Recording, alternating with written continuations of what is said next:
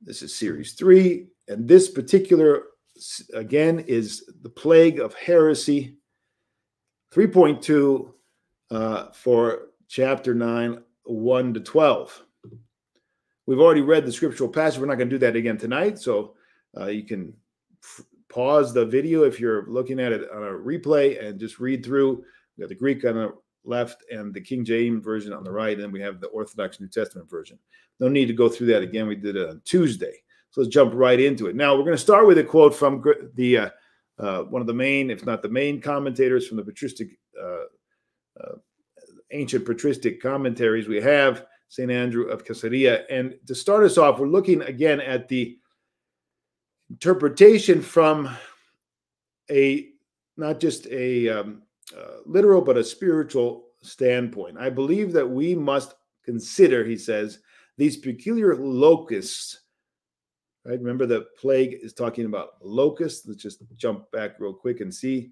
And there was the key to the pit of the abyss, and he opened the abyss, and the smoke went out of the pit, and the smoke of the burning furnace, etc. And there came out of the smoke locusts on into the earth, and to them was given authority as the scorpions of the earth have authority. And it was said to them that they should not injure the grass of the earth, nor any green thing or tree, except the men who do not have the seal of God on their foreheads. All right, so we remember now the scriptural passage, the basic meaning. And so he says that these locusts to be the warfare of the malicious demons who always prepare to do battle against the faithful. Many interpreters, past and present, envision all of the heresies and all their consequences as the beastly locusts. That's what we're going to be looking at tonight, the heresies as the locusts, right? For example, the fall of the Pope, the Bishop of Rome, had terrible consequences. Terrible consequences. So we have the heresy and the terrible consequences. These are the locusts that bring about so much destruction to the face of the earth. I'm speaking objectively here, as you will see shortly in the following historical synopses. And he goes on to say, which I'm not quoting tonight, that, I have no bias here. I'm not looking at this, with some kind of passion against any person or any even institution, but we're looking at what has happened objectively through history. So let's listen and see what the elder has to say, who's a brilliant and God-illumined guide in through the scriptures. I mean, just thousands upon thousands of amazing, insightful commentaries on Holy Scripture. Now he's going to look at what happened in the West. Of course, this whole talk tonight, if you're interested in going deeper in this, all you have to do is go online and find Father Seraphim Rowe's Orthodox Survival Course. Father Seraphim Rowe's Orthodox Survival Course. You can also go on our CROWDCAST channel, or sign up for Patreon, or go over to orthodoxethos.com. We have a whole lecture series on the survival course, the so-called Orthodox Survival Course by Father Seraphim Rowe. And what is that? That's an analysis of the last 1,000 years from the fall of the Pope, the Frankish, now dominated papacy in the early 10th, 11th century, so 1000s. They fall away from the Eighth Ecumenical Council, they adopt the Filioque, and they walk away from the communion of the church. These are the Frankish-dominated now papacy. The Roman papacy essentially dies because the Roman papacy was wedded with the Roman Empire, which was in Constantinople. And now we have the end of this unfortunate, grave fall, and the end of this Roman Orthodox papacy, and they adopt the heresy of the Filioque, and they go on to then birth untold numbers of heresies from the womb of the papal Protestantism. So we have the Reformed Protestantism is created in reaction to the unspeakable abuses, that's his words, rampant in the West at the time of the 14th, 15th century, after hundreds of years of being cut off from the communion of the Orthodox, the one holy Catholic Apostolic Church, and flowing, right, creating a reaction to the abuses and flowing from papal Protestantism. right? The authoritarianism and all of the emptying of the Holy Spirit, the life of the Holy Spirit among the papal Protestant sectarian-minded leaders of the Latin heresy, the Latin Church in the West, and so it gives birth to all kinds of heretical teachings, unfortunately. And of course, they don't come back to orthodoxy in their reaction, but they go further away, which is the great tragedy. And we're partly, of course, responsible as Orthodox at the time, that we were not more zealous to return our brothers, especially when they reached out in the 15th century to orthodoxy. So hardly triumphalistic here. God have mercy if we're triumphalistic, we should be in pain of heart and weeping for the state of so many who call upon the name of Christ in the West, which we, again, I think the Orthodox should understand themselves, all of us, as co-responsible because of our lack of mission, or lack of love, or lack of zeal for the upbuilding of the church and all the rest, that we all have to admit we are lacking, and that to this very day.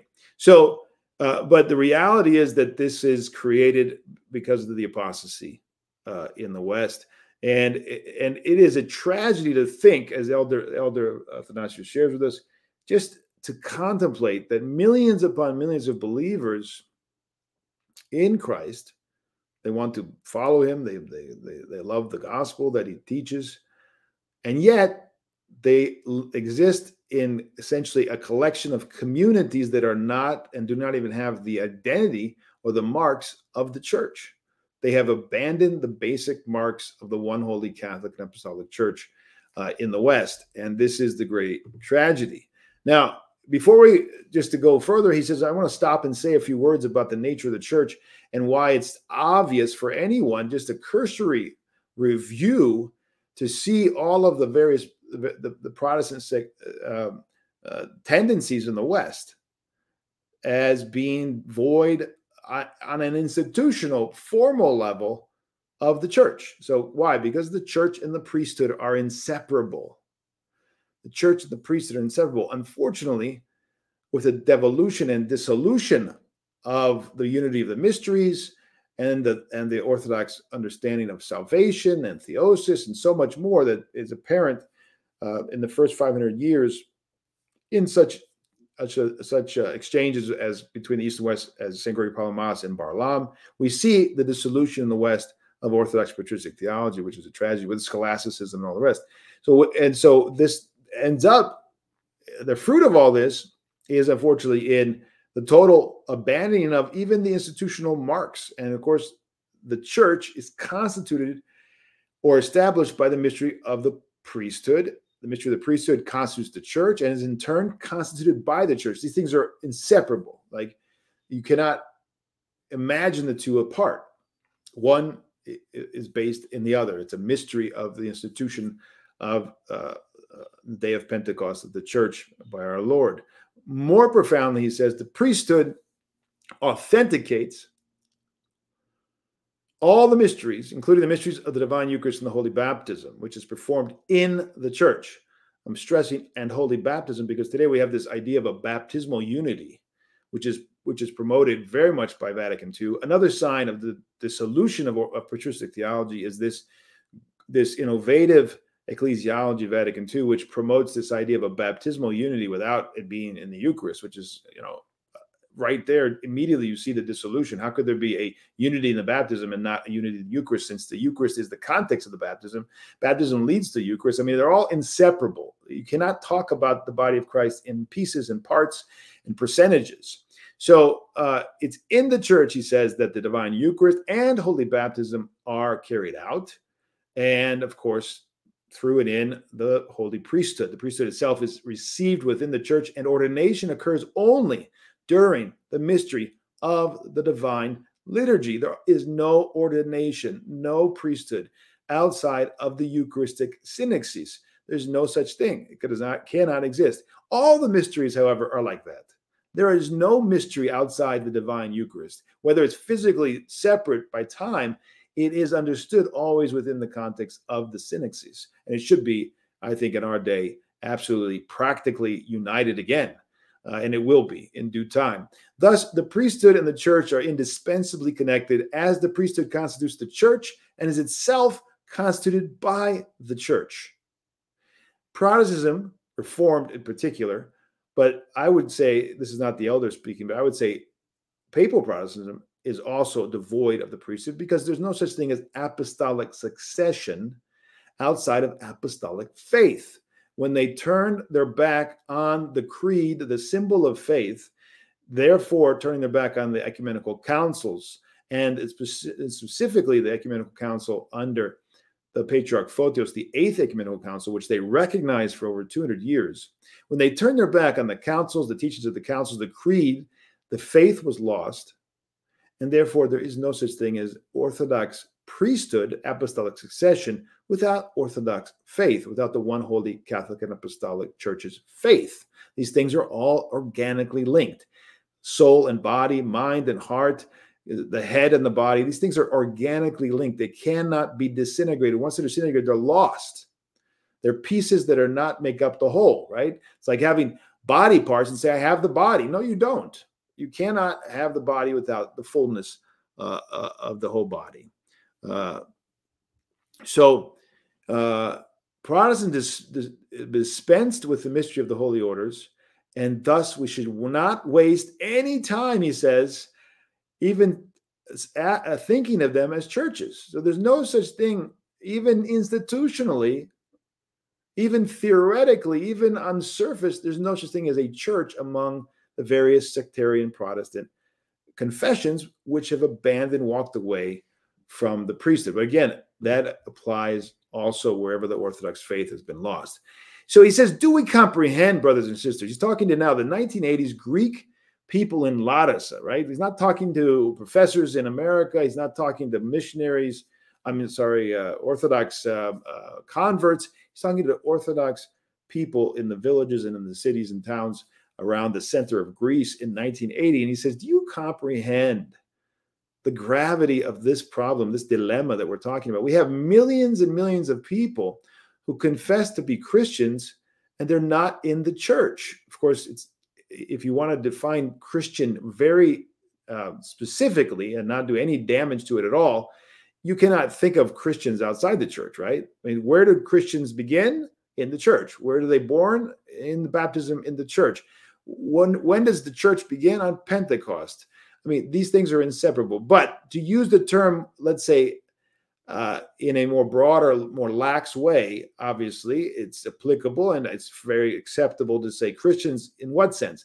That they follow and they seek to follow Christ. There's Christians who follow and seek to follow Christ as much as they can.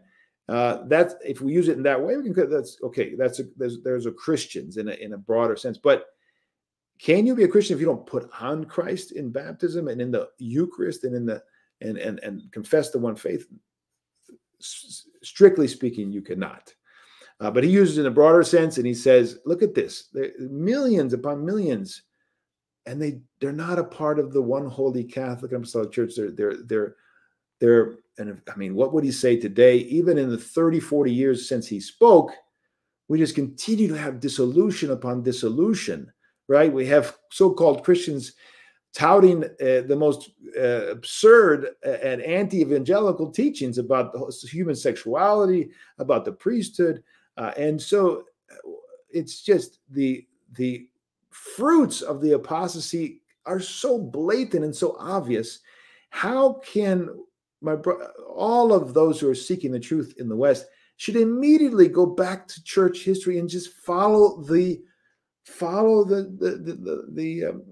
back to the roots, right? Follow the line back to the roots and see what happened. It's not today or yesterday.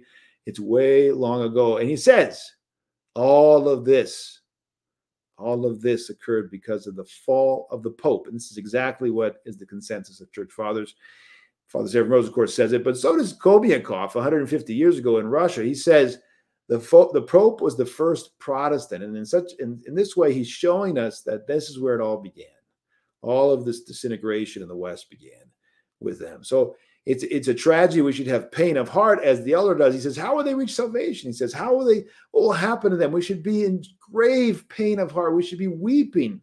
We should feel the pain for our brothers and sisters who are not in the one church, who are not participating in the mysteries, and are not on the path, the narrow royal path of salvation. It is a tragedy of untold proportions. And of course, it's not a surprise that all of this has led to the last days that we're living in, which is the approaching the ascent of Antichrist, the spirit of Antichrist being so obvious in the world today.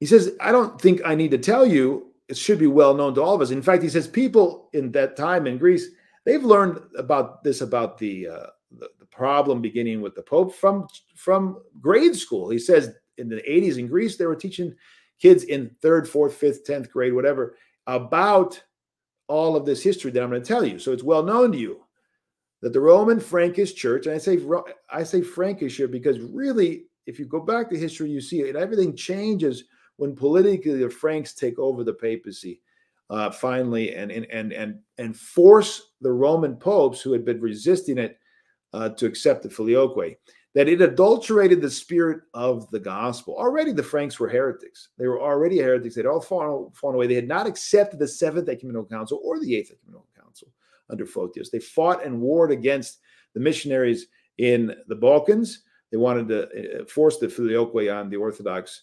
population there that had been missioned. So this is not a surprise. When they took over, it was lights out unless there was going to be return to Romanity, Roman Orthodoxy, and the confession of faith.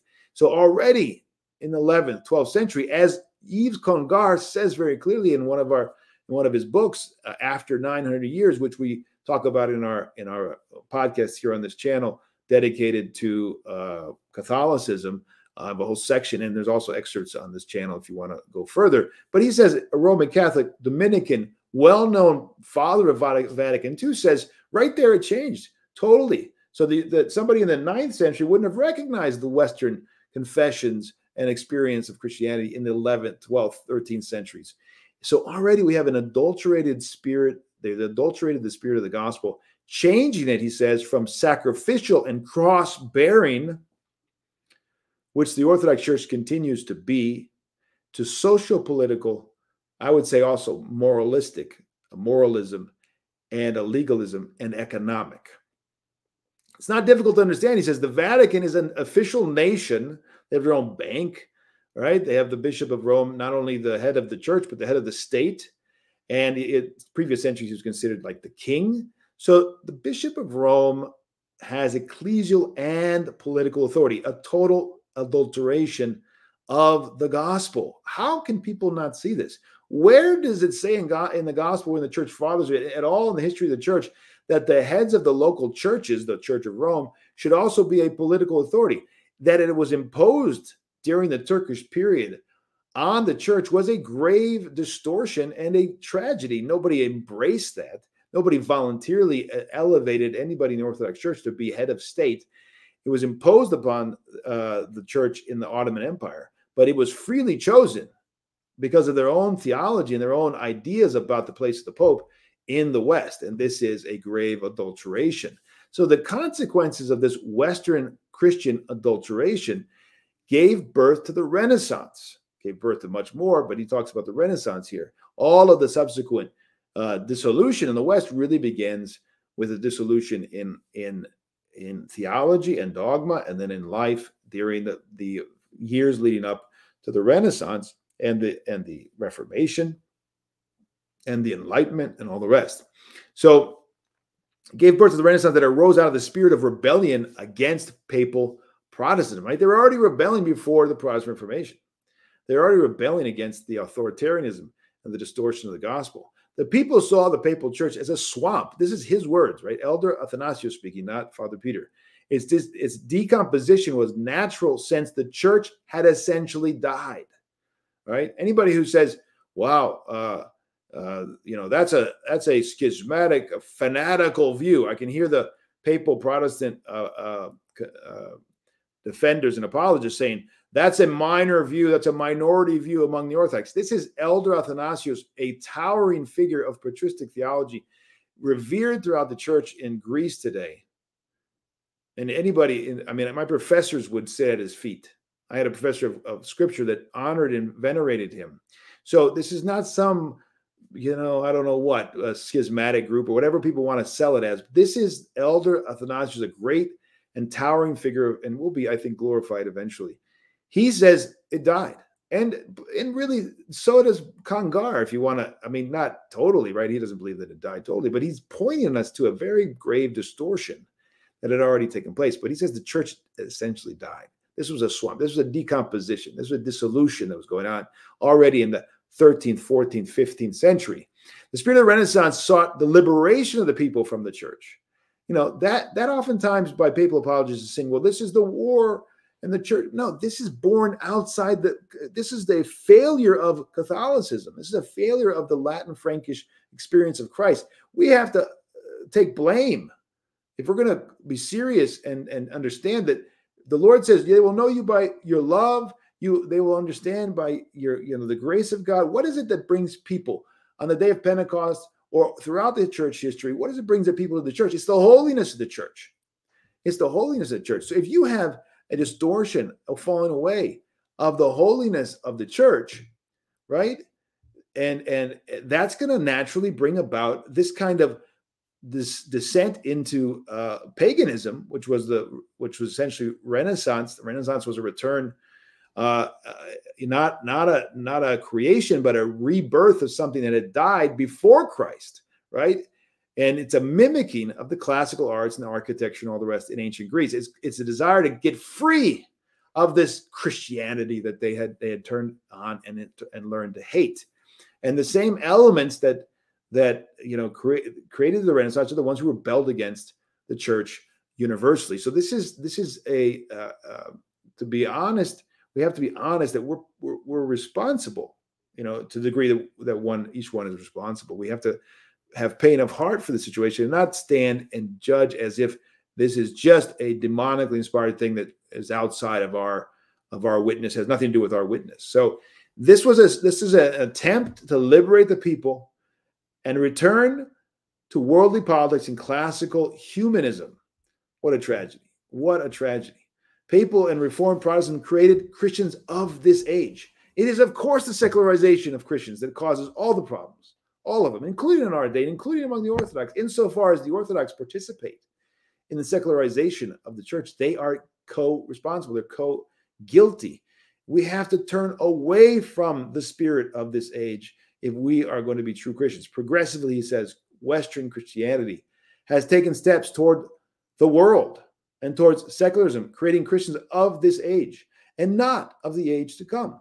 Christians of this age view the church as a means of good communication, as helpful in developing a strong community. Sounds like Masons, right? Or as providing a way of enjoying material goods, etc., etc. Now, he's just giving a few examples.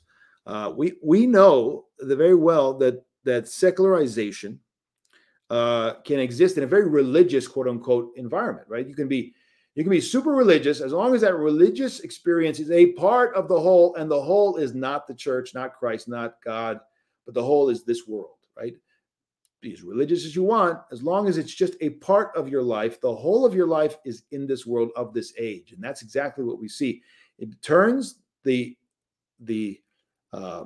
exclusivism, and that's a good thing, right? That we're exclusively Christ, exclusively committed to Christ, into a portion of the whole, and they minimize and relegate your Christianity to Sunday morning, to certain religious acts that you do, certain homages that you pay. I mean, America, brothers and sisters, and all the Western societies, we have to admit, that's what that is. This is not Christianity. This is not the church. This is not the symphony of Romanity, right? This is not the ideal of the church. This is a caricature of the Christian life and message and understanding of society and all the rest.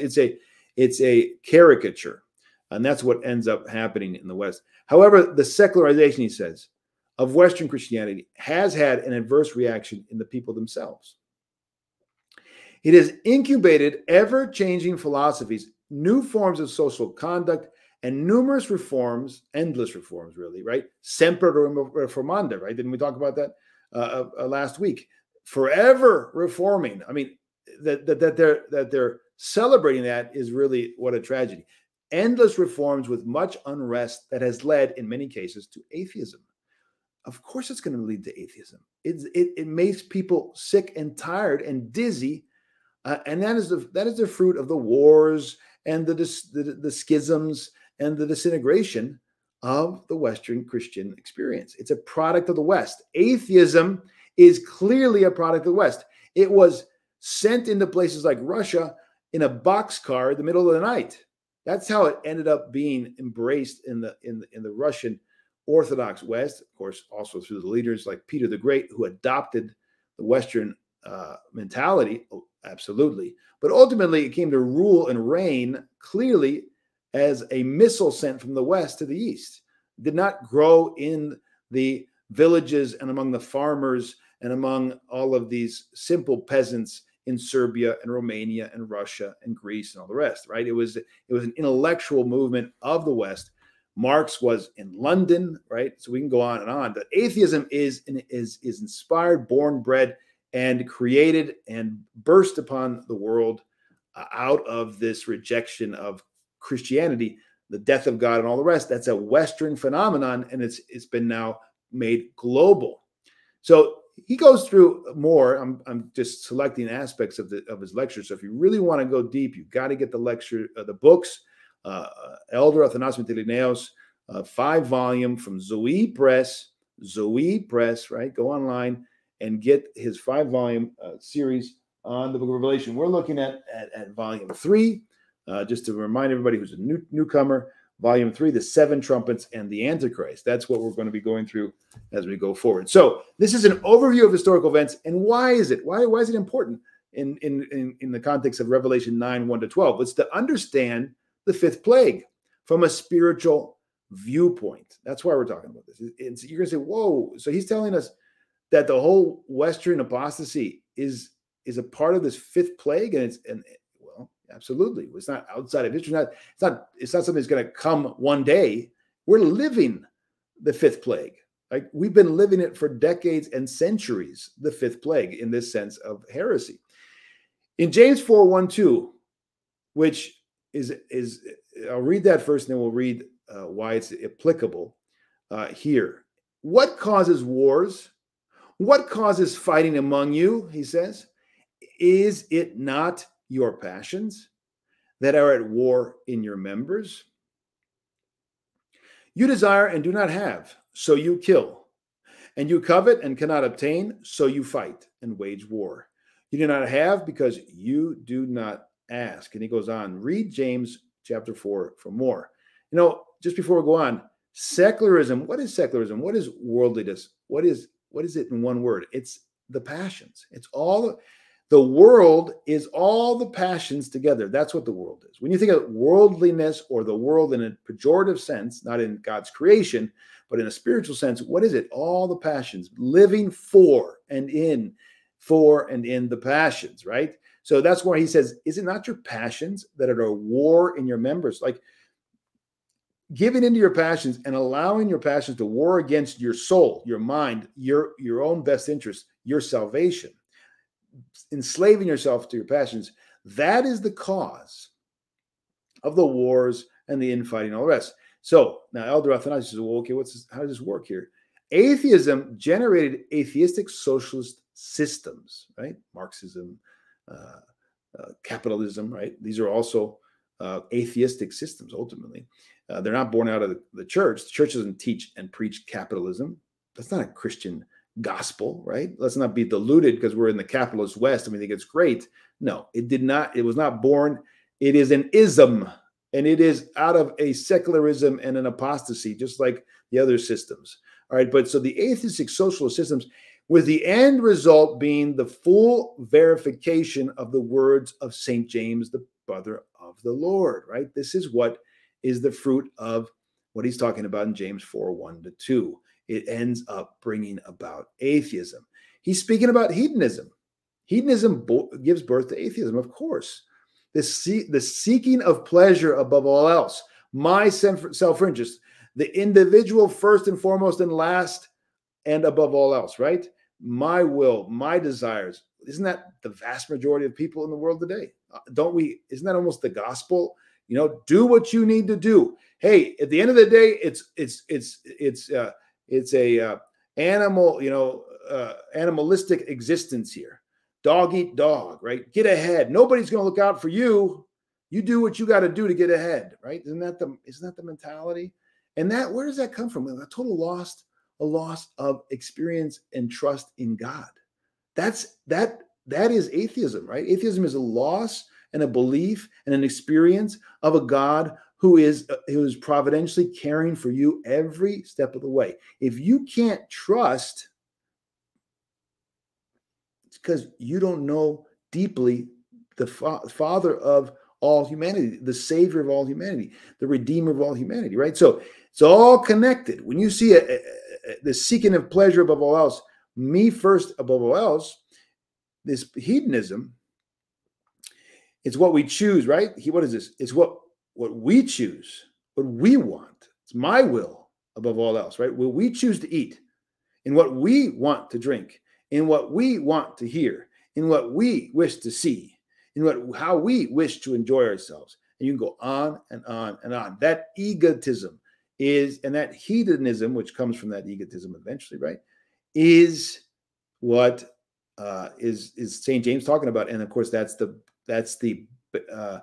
environment in which atheism is birthed, and that comes about because of the apostasy of Christians from Christ. That wouldn't happen if there was an ascetic ethos and examples like there was throughout church history, amazing examples that brought people back again and again to the cross as the only way to be free and to be secure ultimately.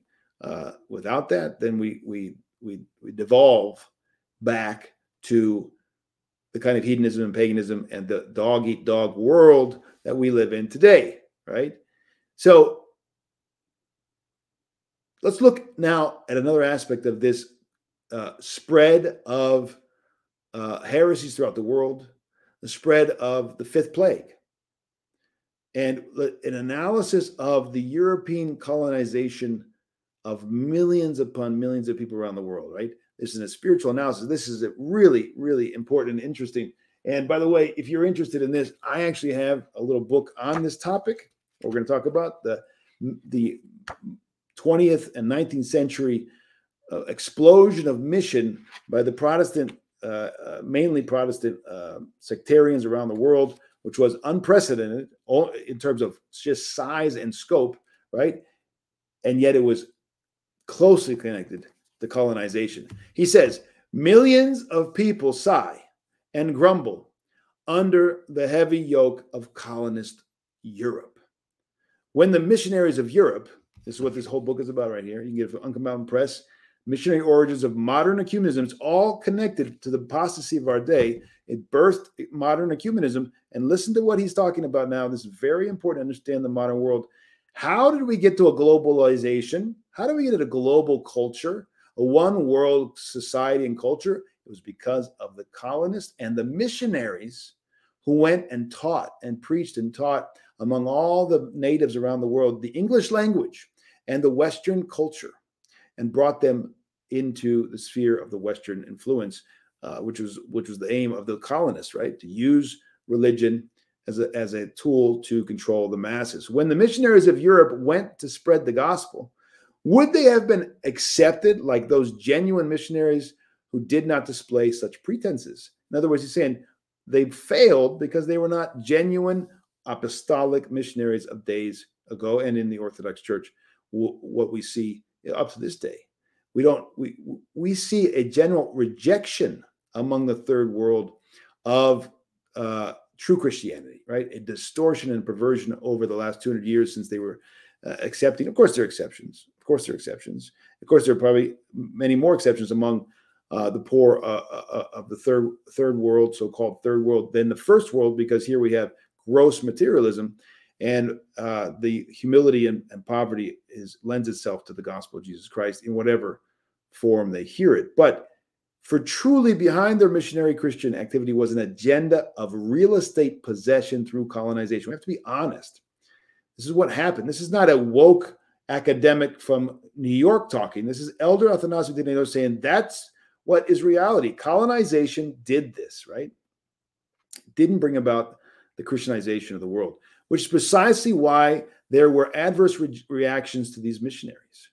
The end result of a cosmopolitan, secularized Christianity, a Christianity used as bait for the hook of selfish material interests and hedonistic pursuits, is atheism.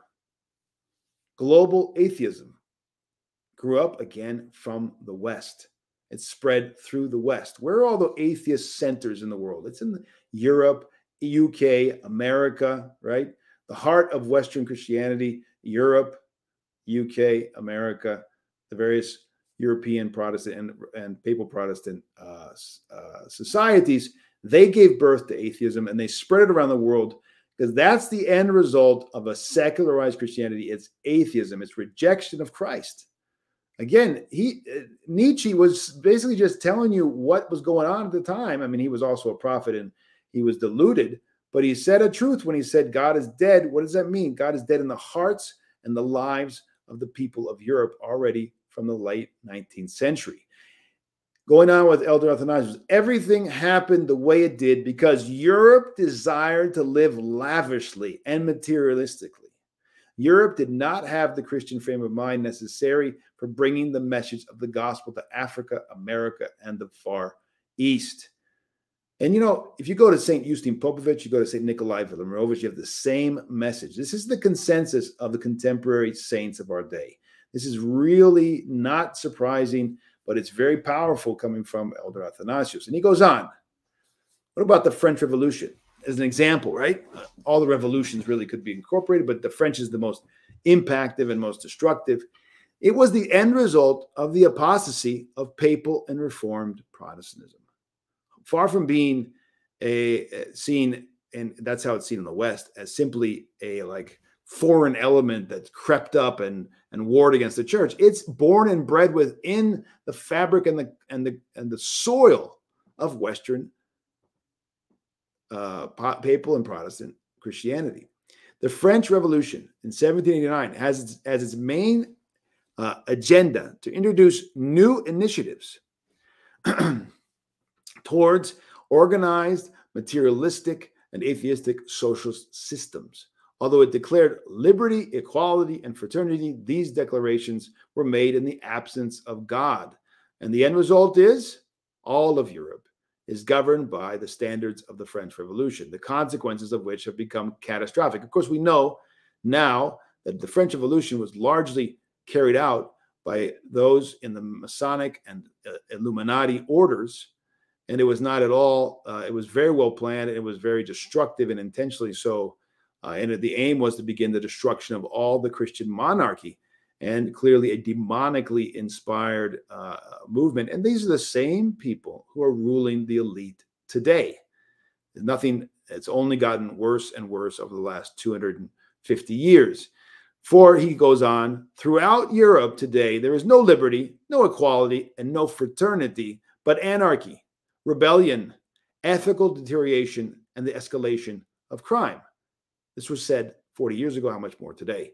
The Western world, through Western Christianity, has reached these dead ends because it started out on the wrong foot.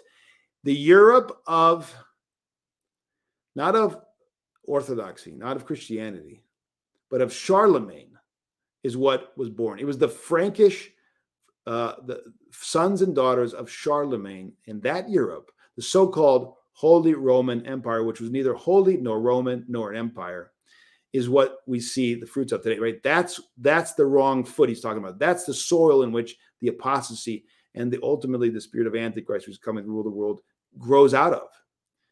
It's from there. It's not from the Christian gospel. It's not from the Orthodox Romanity of the Roman Empire. It's not from the missionaries sent from Constantinople, right? This is not foreign to the very heresy.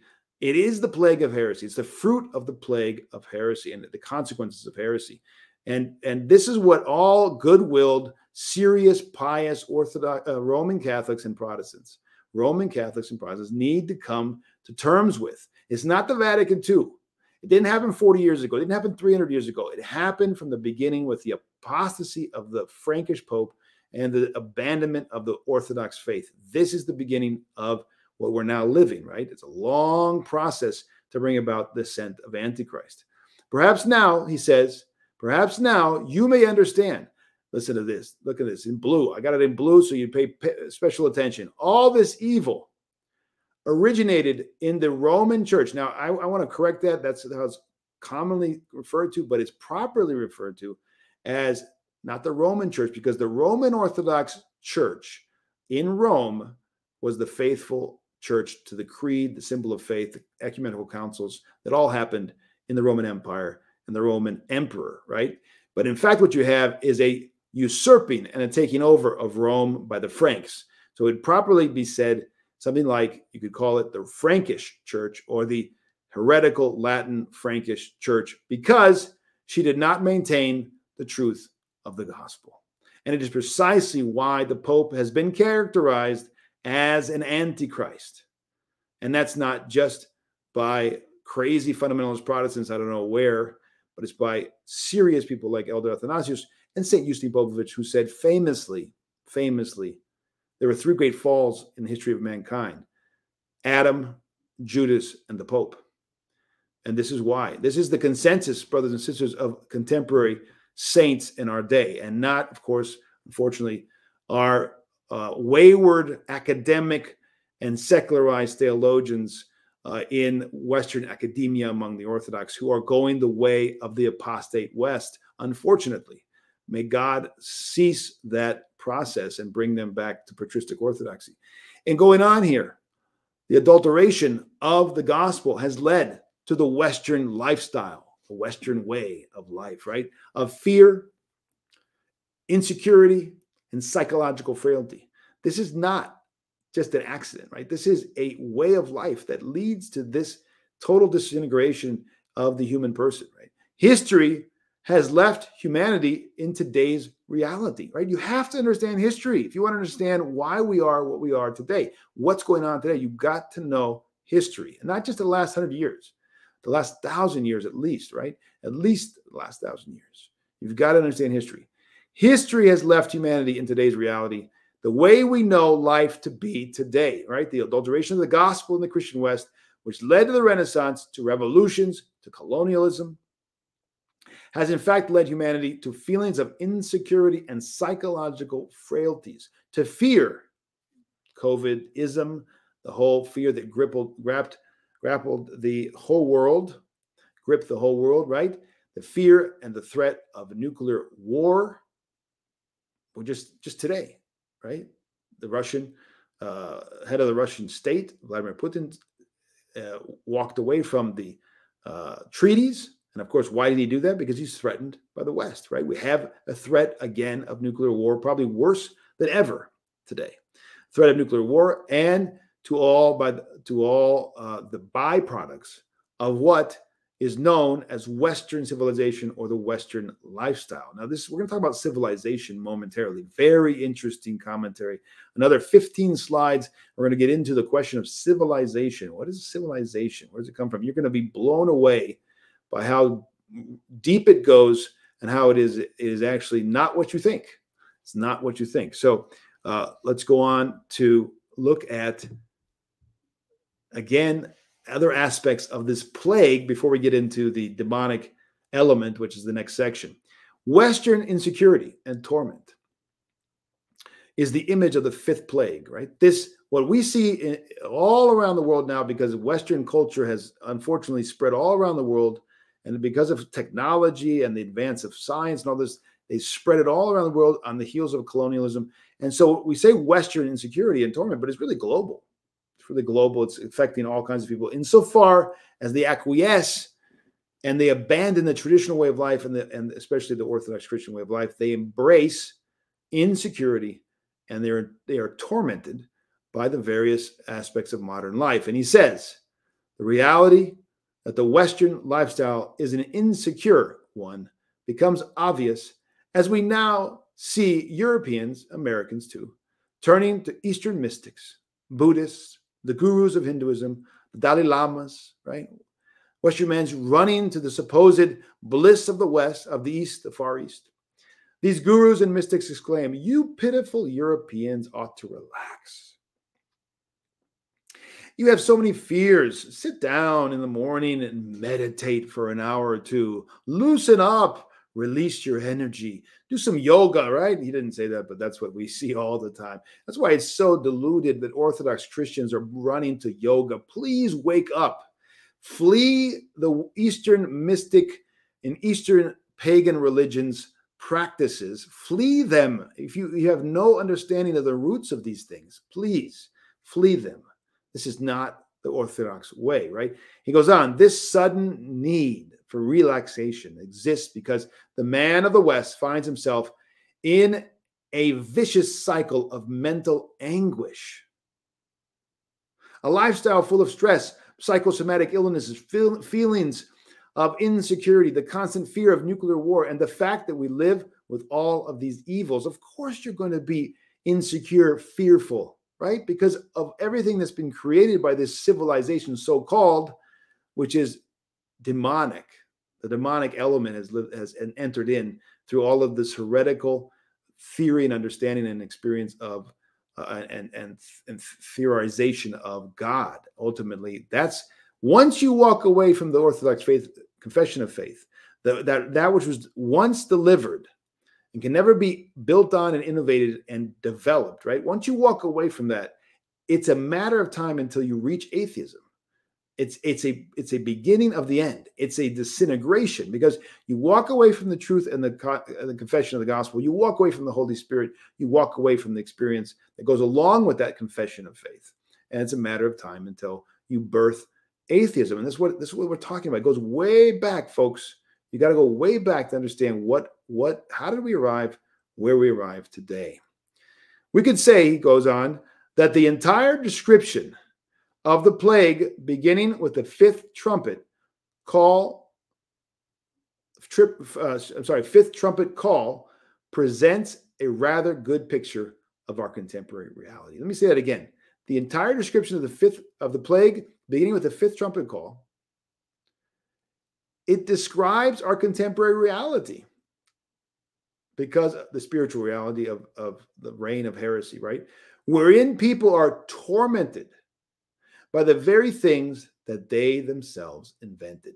Human beings invented all of this, right? This modern technology, this modern way of life, nuclear potential, all of this. And it's tormenting us, of course, because the use of it is so distorted, right? Because the understanding of the person has been distorted, because the understanding of God has been distorted. It's all connected. It's all connected. And what do we see now? The demonic element now, right? This is very interesting. Listen to this now. The demonic element has entered in on the heels of the fruit of so many centuries of heresy. What is this demonic element? This evil idea, essentially. It's an evil idea from the beginning. What was it? That man can reach theosis, in other words, become gods by grace. That's the true understanding of the doctrine of salvation given by the church and the church fathers by the Lord himself and in Paul. And it's all partakers of the divine nature, as the Apostle Peter says in his scriptures, right? That man can reach theosis without God. Of course, we know where that came from, right? We know the origins of that. It's the demonic lie that he's been repeating and whispering again and again and again into the ears and the minds of all those who follow after the passions, that they might believe that they can be gods without God. And even though God wants us to be gods by grace, they want to be God without God, right? The devil propagates the demonic element within nature. It was the devil who inspired the first created beings with his demonic element, which advocates the evil idea that they can reach theosis. They can reach theosis or deification without God. He implied that they could exist independently, autonomously, the autonomous man, right, today. No need for God, no need for commandments, no need for eternal life. None of that's necessary. He implies this. He teaches it. It's his gospel. and they could exist independently of God without God. He actually infected our progenitors with this demonic thought and did so very subtly, right? What did he say to Eve? You don't listen to him. He's lying, right? We know that you can do that without him. You don't need him. Become like him. The same demonic hint is constantly and continually whispered to people by the devil, even to this day. And we can see very clearly in transhumanism this exact message, right, from the devil, now propagated as the goal of our humanity and our life, right? I just saw somebody sent me an article recently of a young boy, a genius, a science genius, and what did they say his goal is in life? To achieve immortality. Transhumanism, achieve immortality. What delusion, right? What satanic delusion? Young, poor man doesn't understand how he's being played by the devil. So the evil idea that man can reach theosis without God, the devil propagates the demonic element within nature. All right? So I think we have this twice, don't we? Yeah. All right. So let's repeat it. But here you can see a little better, and we got the image of Eve getting whispered to by the serpent, right? That's what the elder is talking about. And this constant whispering, this constant and continual propagation by the enemy of our salvation of the great lie. And this is what's entered into our society today. And we're going to talk a little bit about this. But first of all, we have to understand what is evil, right? Before we go to that, let's talk about evil. The demonic element, what does it mean? Is it actually like a thing? Is evil a thing? Or is it something else, right? Does evil exist? No, actually it doesn't exist as an entity, right? It has no ontological or existential existence. It's not a being, right? It's not a thing. It's not a creation. What is evil? Let's look at it. What is evil? It's non-existent as an entity. The devil is not an evil creation. God did not create anything evil, right? There's nothing by nature that's evil. The devil was created as a good angel, but he became evil. And that's really, what does it mean to become evil? Listen to this, very important. Evil has no essence.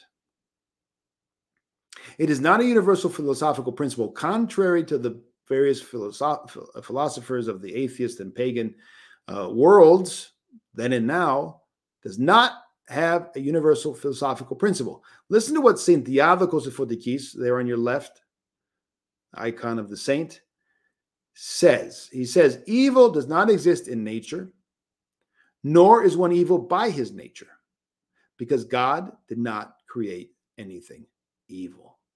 Right? So people say, is God the cause of evil? God forbid. Is God the cause or the creator of hell? God forbid.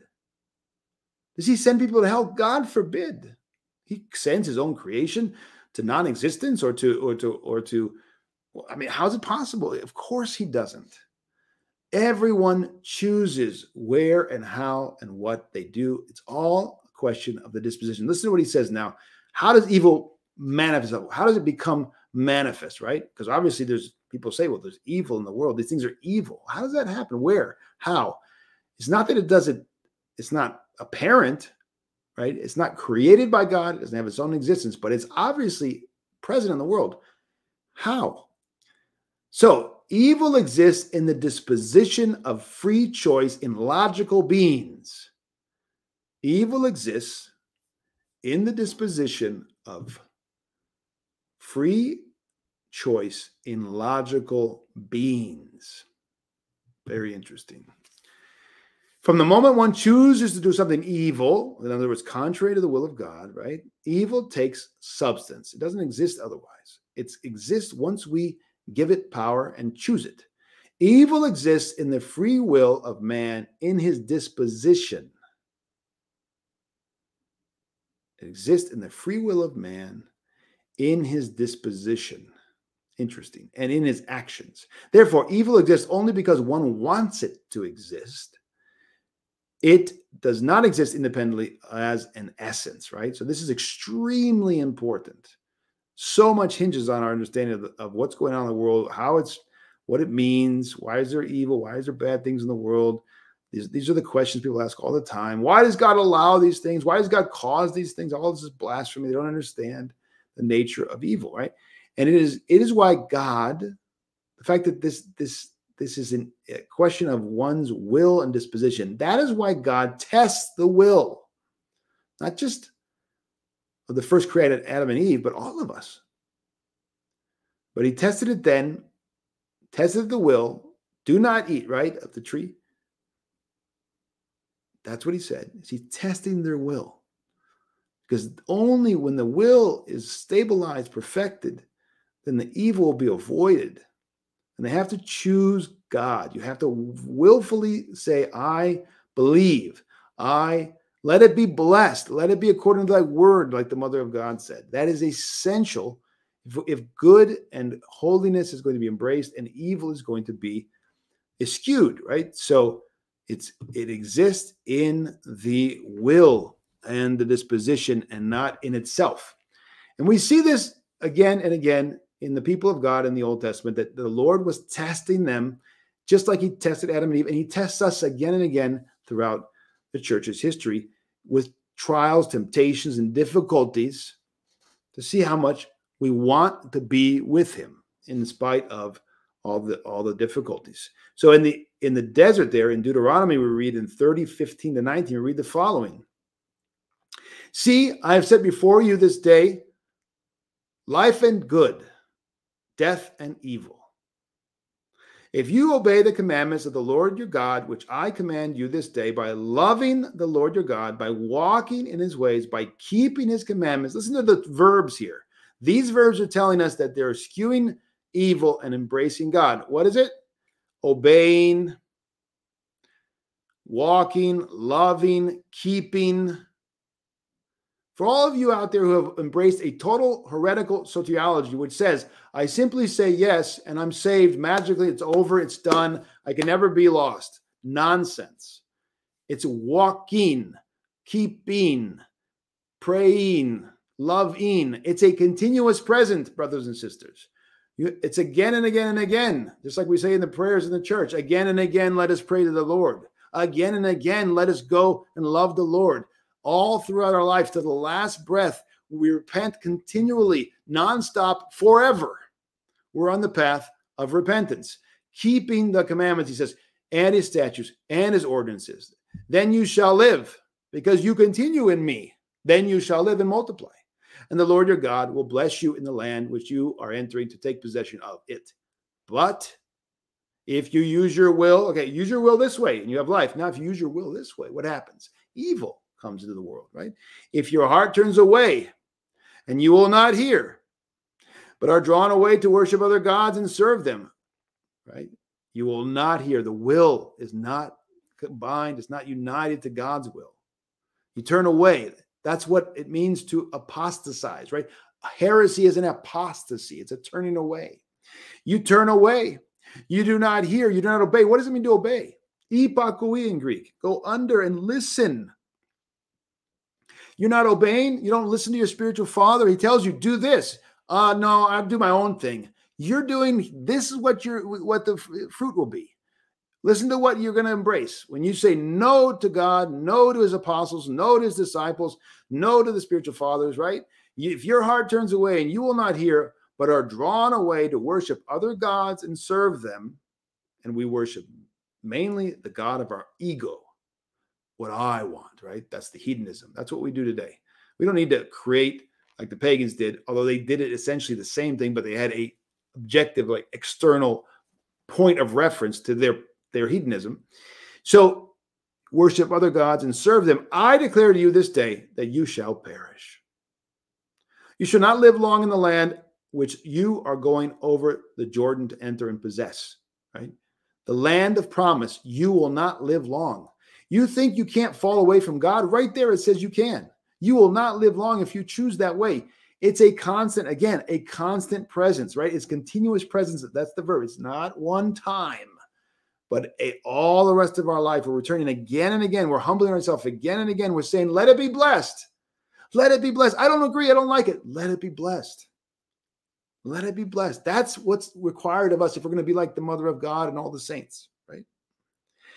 He says, I call heaven and earth to witness against you this day that I have set before you life and death, blessing and curse. Therefore, choose life. Disposition will. Choose life that you and your descendants may live, right? That is all, it's right there. This is the same message, the same testing again and again throughout history, and we have the same problem. So evil does not exist. It comes into existence when we choose it, when we embrace it, when we create it, essentially, and we embrace it, right? And what it is a turning away from God. It's a turning away from the light into the darkness, and darkness doesn't exist, right? It's an absence of light. That's evil. It's an absence of God, his presence, his love, his communion, right? So we're free, brothers and sisters. We're free to become a source of the demonic element. It's in our hands. One can create evil in the heart or mind and become a source of the demonic element if one so chooses. This is precisely what the devil does. He pushes man to choose evil. He can't force you.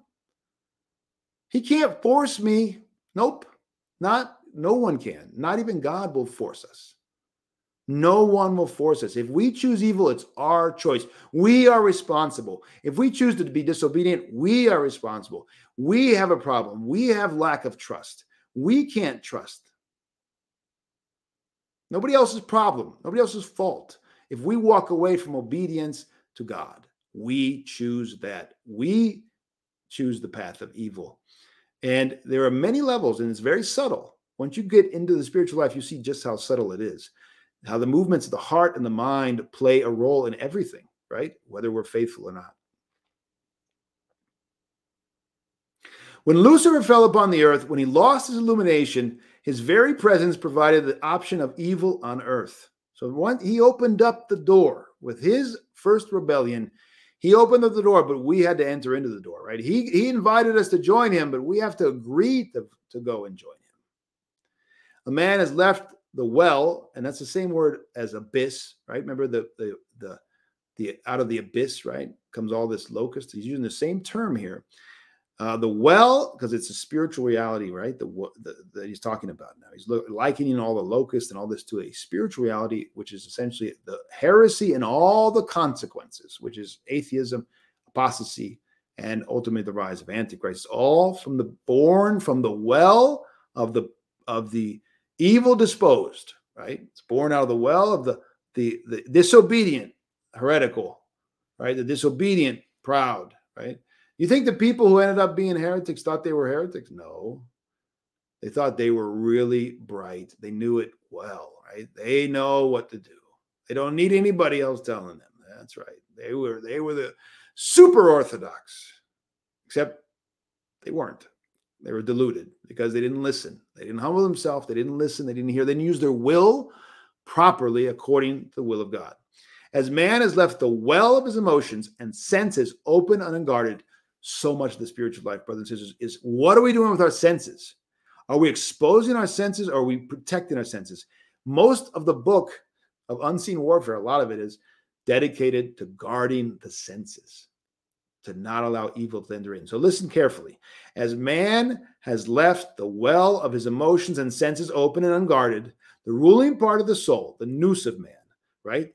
The various names, right? The spirit of man, the heart of man, the nous of man. I mean, there's various ways to describe the spiritual heart of man, the spirit of man, the heart, the nous. The ruling part of the soul becomes inundated with the fumes of evil. What are the fumes of evil? A poorly used and an embrace of rebellion and all the rest. The fumes of evil, and thereby darkened. Again, what's darkness? The absence of light. It doesn't exist in itself. It is created by individuals, by you and I, when we turn away and we allow our emotions and our senses to open up, and they're not guarded, and they receive the suggestions from the enemy. They embrace evil thoughts, and they run after the passions and the lowest part of man, the sick man, right? A man has left the well of his subconscious wide open. Every destructive, as man has left the well of his subconscious wide open, every destructive demonic element that surfaces in his life falls in, right? So we open up the soul, we open up the nous, we open up our inner life to the world of fallenness and the suggestions of the enemy, suggestions of the demons, the suggestions of a perverse mind. We identify with his suggestions. We say, that's me. I embrace those suggestions. I identify with those evil things. That's what I want with life, right? We open up, first and foremost, our senses. So if you're sitting in front of the boob tube, if you're sitting in front of the evil images and sounds, you're already susceptible. That's the first task. Turn away from all of the evil in the world, right? You can't live in Christ as long as you're open to all of that. That's why the devil loves modern technology. He can get millions of people with one demonically inspired, act or movie or whatever it is. He can get them all to participate in evil, right? And embrace and follow after it and say, yes, that's me. I want that. I live for that, right?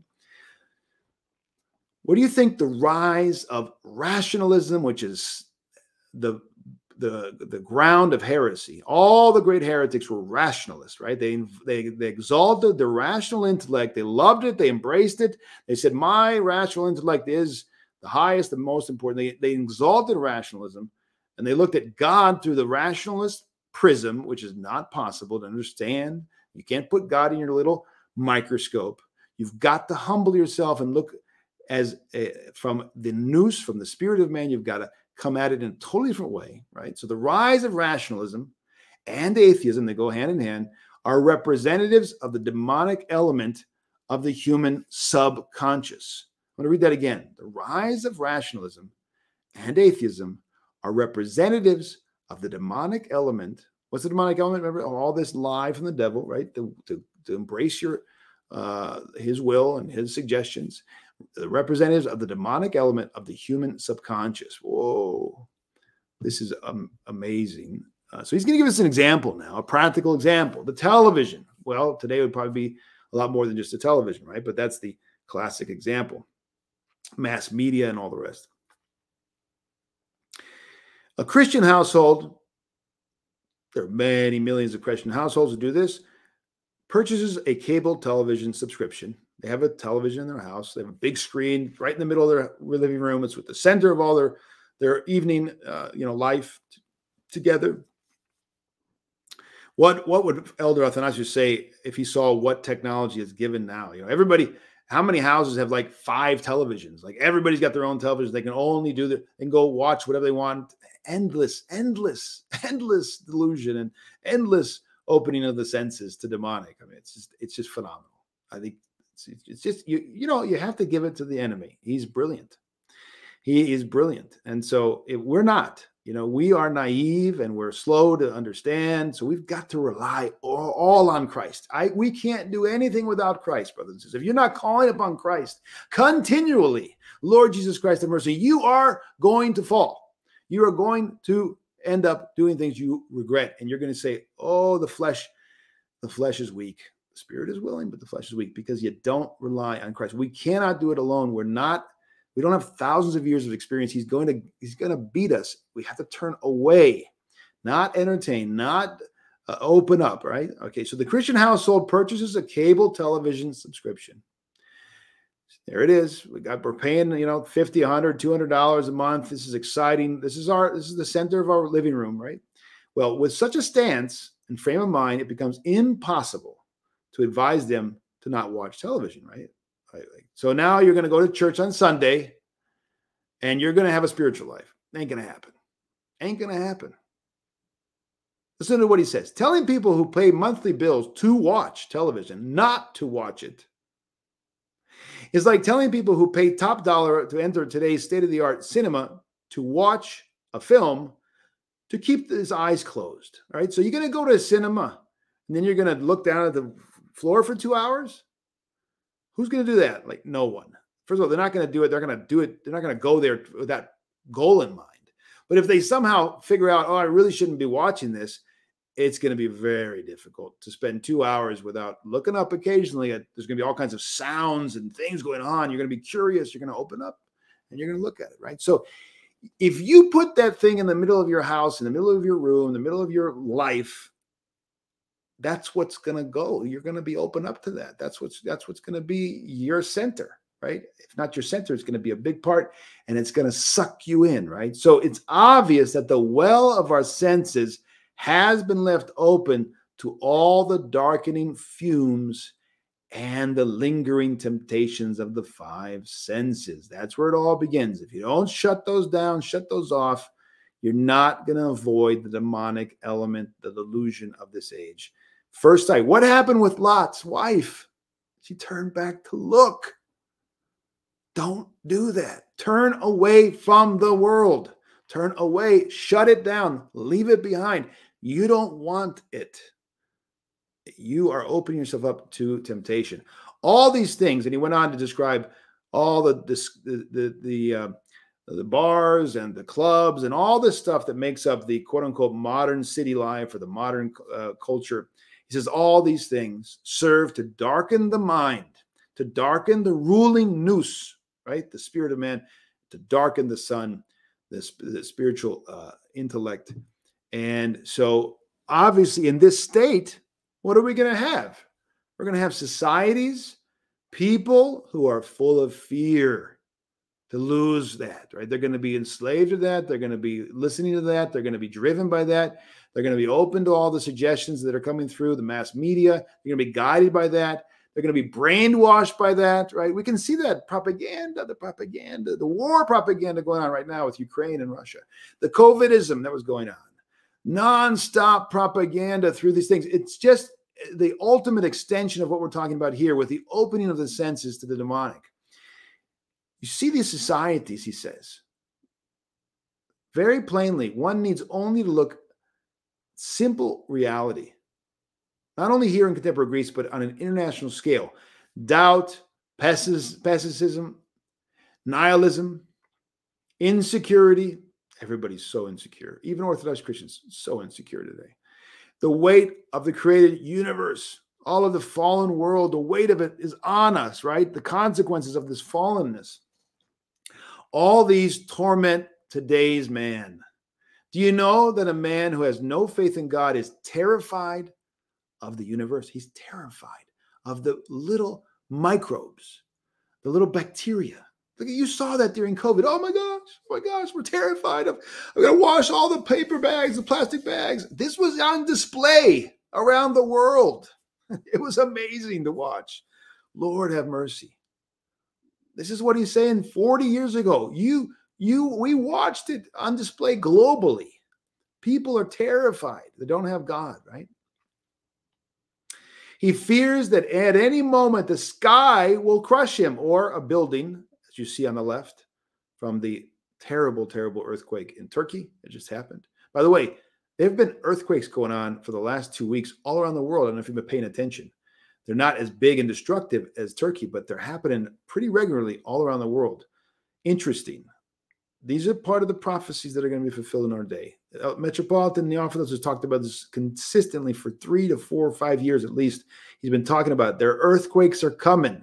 The earthquakes are coming. I was just told by an elder, I'm not going to say his name obviously, but he's a venerable elder. Just talked to him 2 days ago.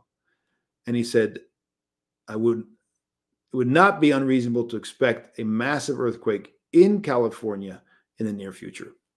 Is he a prophet? Is it going to happen? I don't know. But that was a pretty amazing statement. I didn't expect to hear from him. And I venerate this man as a man of great prayer and ascetic struggle.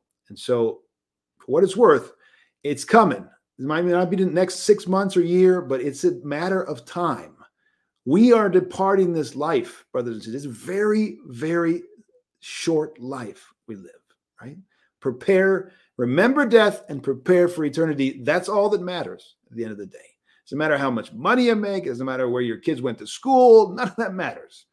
Only matters, do you have a relationship and faith and trust in God? Do you have communion with God? Are you in his body? Do you partake of his mysteries? This is what matters.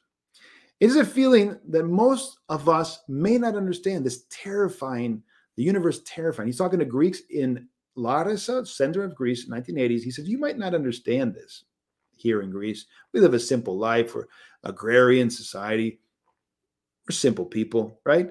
But many people fear this, not to mention the fear of an unfriendly and polemical universe. Wow. Of course, the vast majority of people today, perhaps even in Greece today, are fearful, right? Man is afraid of earthquakes, hurricanes, thunderstorms, tornadoes, we could add, tsunamis, right? Elements which have really lost their balance and rhythm in these last decades, and which create an impression of a dangerous and unfriendly universe for today's troubled man.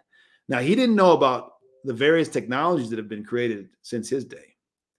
And there are a lot of speculation today that there's technology so powerful that it can provoke natural disasters. I don't know. I cannot say yes or no to that, but I hear a lot, and it's really, really troubling. Whether or not, however, it's provoked directly by man or by his sin, you can see, obviously, he said, this is what's going on. We're seeing this more and more. Before any technology was clearly visible, he was saying we can see this going on. It doesn't matter if it's a direct hit or it's indirect. It's man's apostasy and sin, because nothing is an accident in life.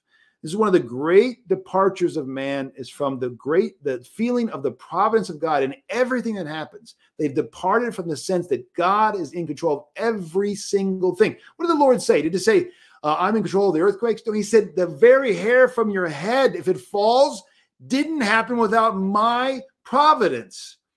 Do you believe he is the word of truth and everything he says is true?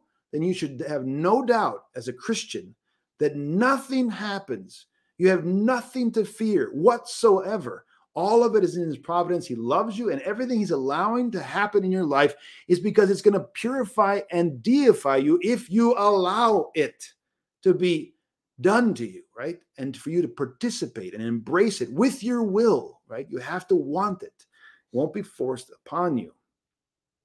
All of these things, he says, right? All of these things we just talked about, the hurricanes, they torment in a manner of locusts. Here we come back to the fifth plague and the image of the locusts.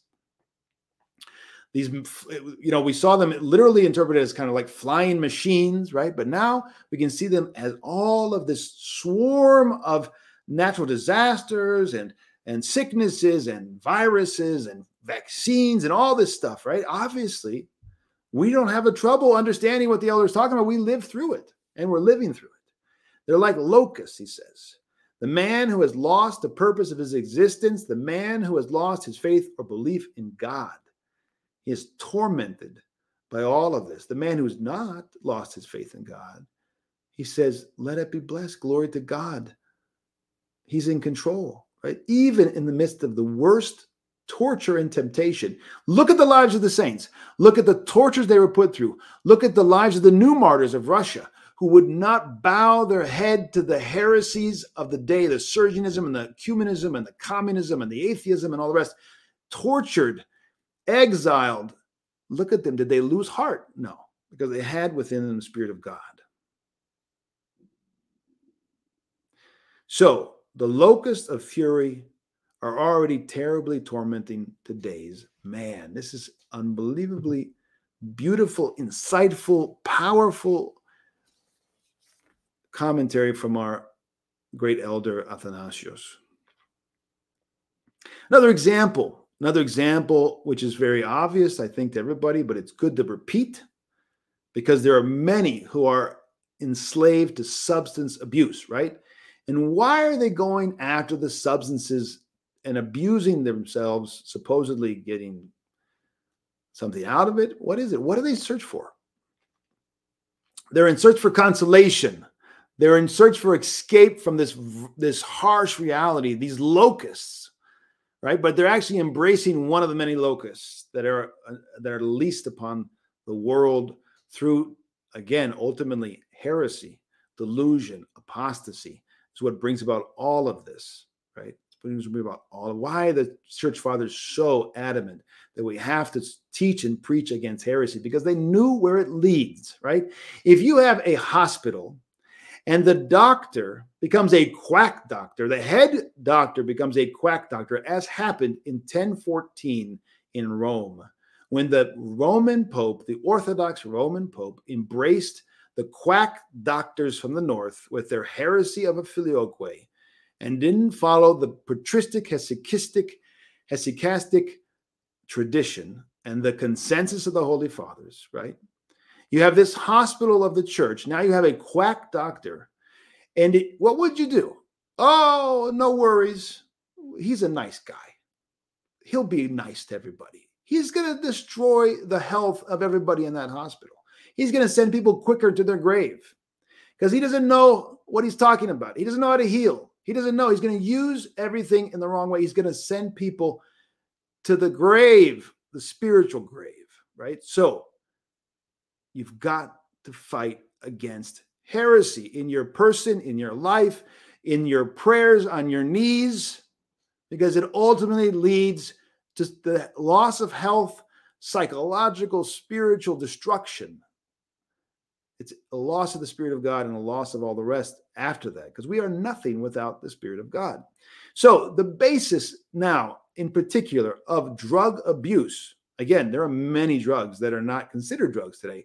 Sexual promiscuity, fornication, masturbation, sodomy, all of these unnatural sexual acts. These are all examples of substance abuse, right?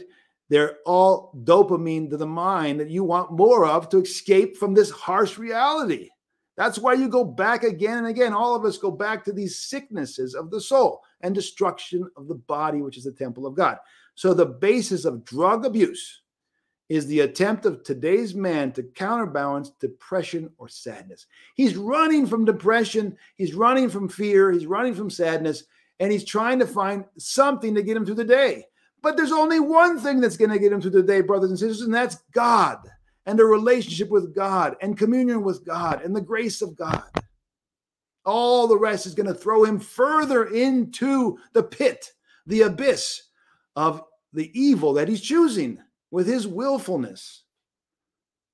The same is true for not just the gross drugs today that destroy so quickly, right? But even cigarette smoking, he says. Even that. It's so people want to say, oh, no big deal. Yes, it is.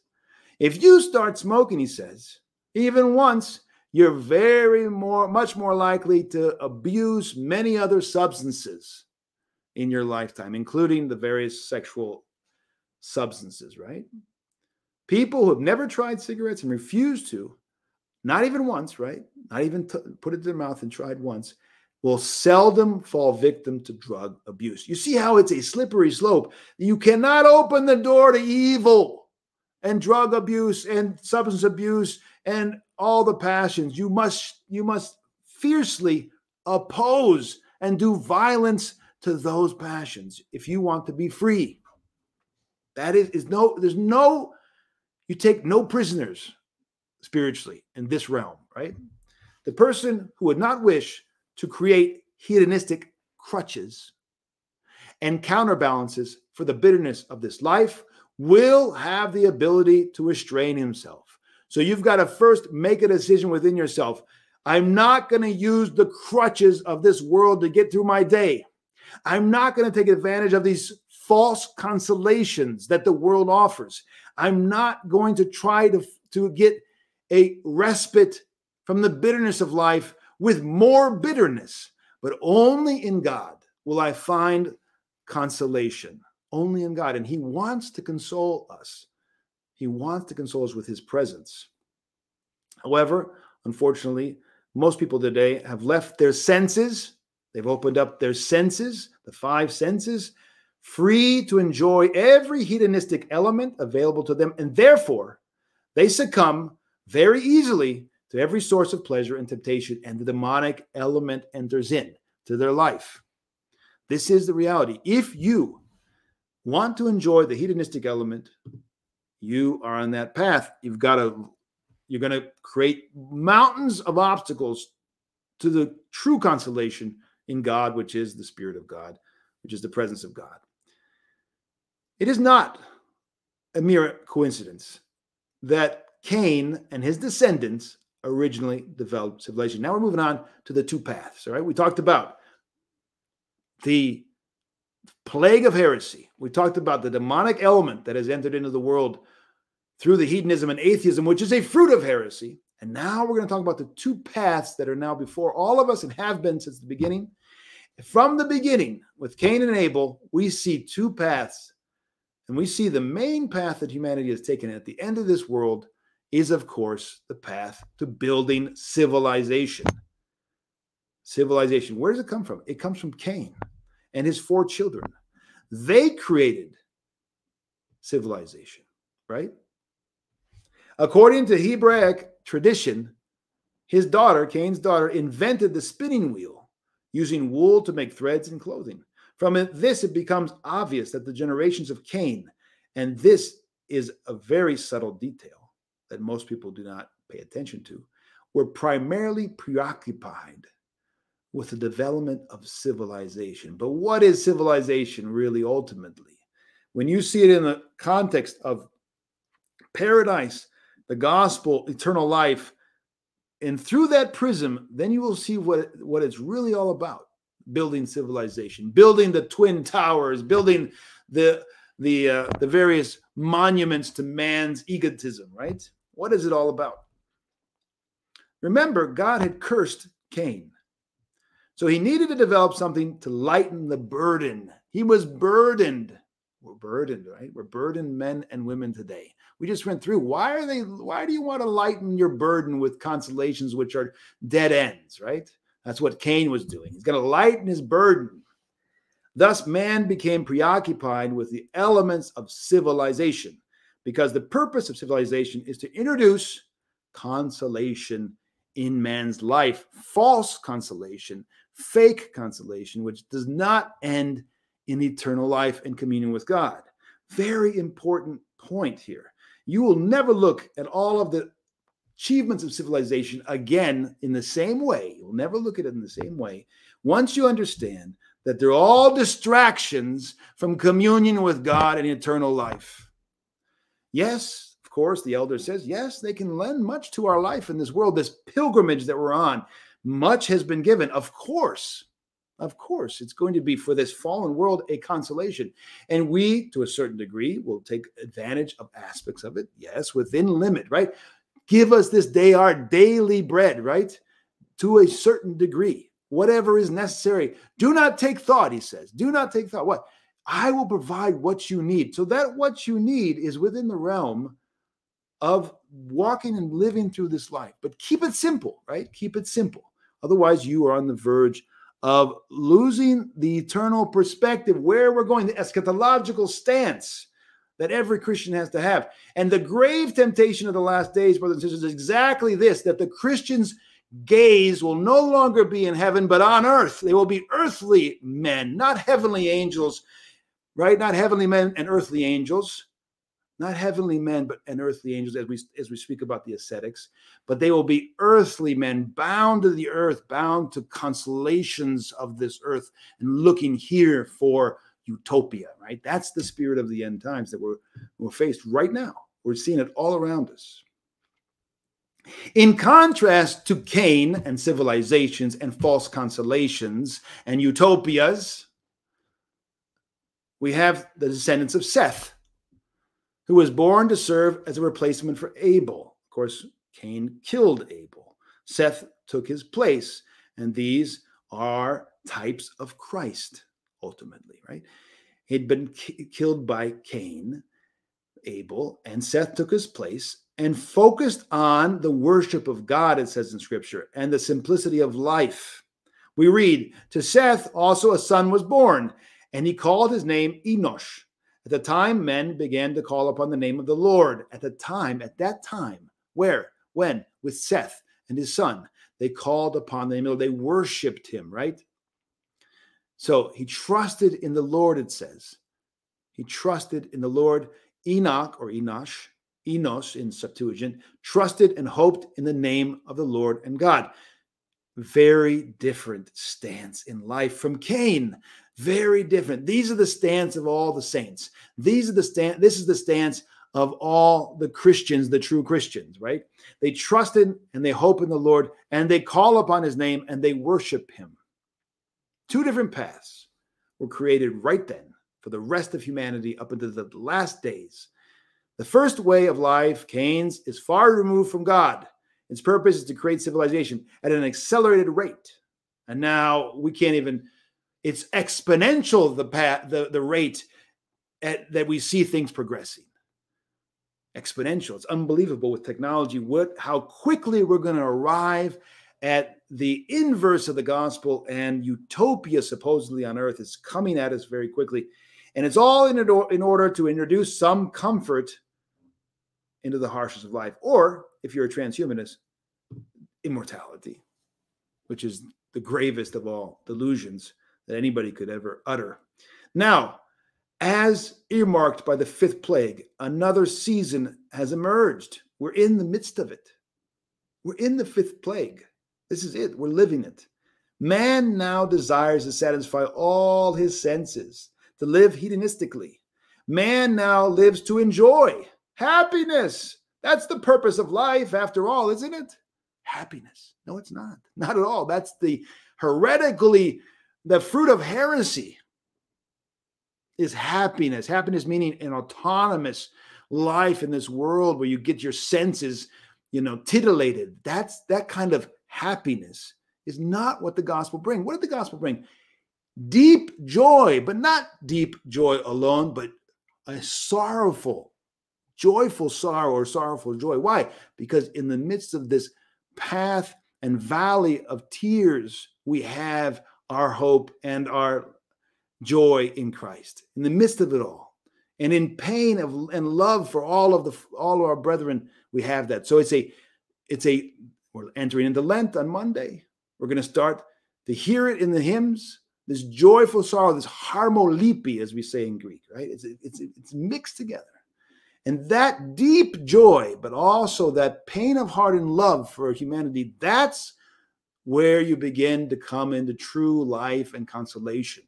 This superficial, sense-oriented, very, very temporary happiness is an anathema to the Christian. Man now lives to enjoy. Thus, the demonic element has entered his life, his culture, and his civilization. He constrains over an overexerted nature to extract from it as much as he possibly can. He uses chemistry, nuclear energy, all the elements that destroy not only his life, but also his environment. So this is the demonic element in life. Did you hear that? In his life, his culture, civilization, it's to live for this world and this world alone, to enjoy it. Hey, you're only going to live so long. You might as well enjoy it, right? This is all the atheist mantra, right? The various things we hear from secularized Christians, whoever came back from the dead to tell us whether it's real. You might as well get what you can while you can, because we're all going to go into the grave. All of this atheist-minded, heretical thinking is the demonic element, right? The psalmist says, their belly was filled from your hidden things. Interesting. Now, I'm cutting away. There's much more in the actual text of the elder. Highly recommend you go and study it. The psalmist says, their belly was filled from your, in other words, God's hidden things. Interesting. Hidden things. What's that about? Hidden things from God. And their belly was filled. The hidden things of God are the things we search. We search out, right? Oh, modern man does this the most, right? He loves to search the mysteries. What are they doing in Europe? They're trying to figure out, the meaning of life, supposedly through the various experiments and all this insanity, right? We're going to go into the deep things of God. That's what the transhumanists blaspheme about, right? We're going to become gods because we're going to figure out the key to immortality, right? The depths of the ocean, the depths of the earth, the depths of this, that, extract, get out everything we can, pull it out of the earth, pull it out of everything, and use it for our consolation in this short, pathetic life, this happiness, right? We create to eat, not to meet our needs, but to fulfill our desires. It's all about fulfilling the fallen man's desires. We read in Psalm 16, the men of the world are those who are satisfied with uncleanness and fill their belly with thy hidden treasures. But I say, says the psalmist, and I shall be satisfied when I look upon thy glory. All right, so you have the two paths very clearly laid out right there in Psalm 16, Septuagint numbering. The men of the world, again, are satisfied with uncleanness, and they fill their belly with thy hidden things. But the psalmist says, that's the faithful Christian says, I shall be satisfied when I look upon thy glory. I don't want anything from this world. I just want thy glory. I want thee. I want thy uncreated light, the presence of thy in my life, thy providence, thy love, the grace of God, right? So this is the camp of Seth who says that, right? The other camp of Cain says that eats the hidden things is the camp of Cain, right? So we see that the man of faith is satisfied and filled with the glory of God, and he cultivates the earth very simply. This is a sign of the times now. Monsanto and all the Bill Gates and all these people who have turned simple agrarian life into, with their technology and their machines and their genetic engineering, it is a sign of the times, right? That they are totally apostate, and they're filling their belly with thy hidden treasures, right? The uncleanness of their desires and their goals and all the rest, right? But the simple man who fills and cultivates the earth simply. Do you have a garden? Do you have gardens? Get a garden. Do something. Get some chickens. Do something. Go back to the simple life. He sees God, the simple one, the camp of Seth, and he is filled. God fills him, right? God fills him. He only takes from nature what is of necessity to him without forcing nature. This is what the Lord meant by saying that man does not live with bread alone. He's filled with God. And he doesn't look to force nature. He doesn't need any of that because he's filled with God. The great emptiness of Western man is what created all the emptiness of modern Western culture. And that is the fruit of heresy. From the moment we believe that man did not live with bread alone, but with the word of God and with the vision of God, balance has been established in the powers of nature. Then the tortures of contemporary civilization that torments today's man will not exist. So what's the key? That we don't live by bread alone. We live by every word that comes out of the mouth of God. That means the grace of God. That means the vision of God. We look to have the vision of God, the theoria, right? The theosis, the communion, the deep relationship with God. Then everything is in balance. When that's lost, everything is lost, and we have only chaos spinning out of control, and there's nothing we can do. It's going to spin out of control until it destroys everything at the end of the world. The demonic element in nature, it's totally uncontrollable. Man has discovered and released the demonic element within nature, but now he cannot control it. There is no fail-proof method of safely disposing of atomic energy, for instance, and to control all the nuclear warheads that threaten humanity. Give an example. That's an obvious example of what this demonic element has now entered. The hidden things that man should not be. The simple life doesn't lead to this, right? The faithful life, the God-bearing life, the godly life does not lead to this reality.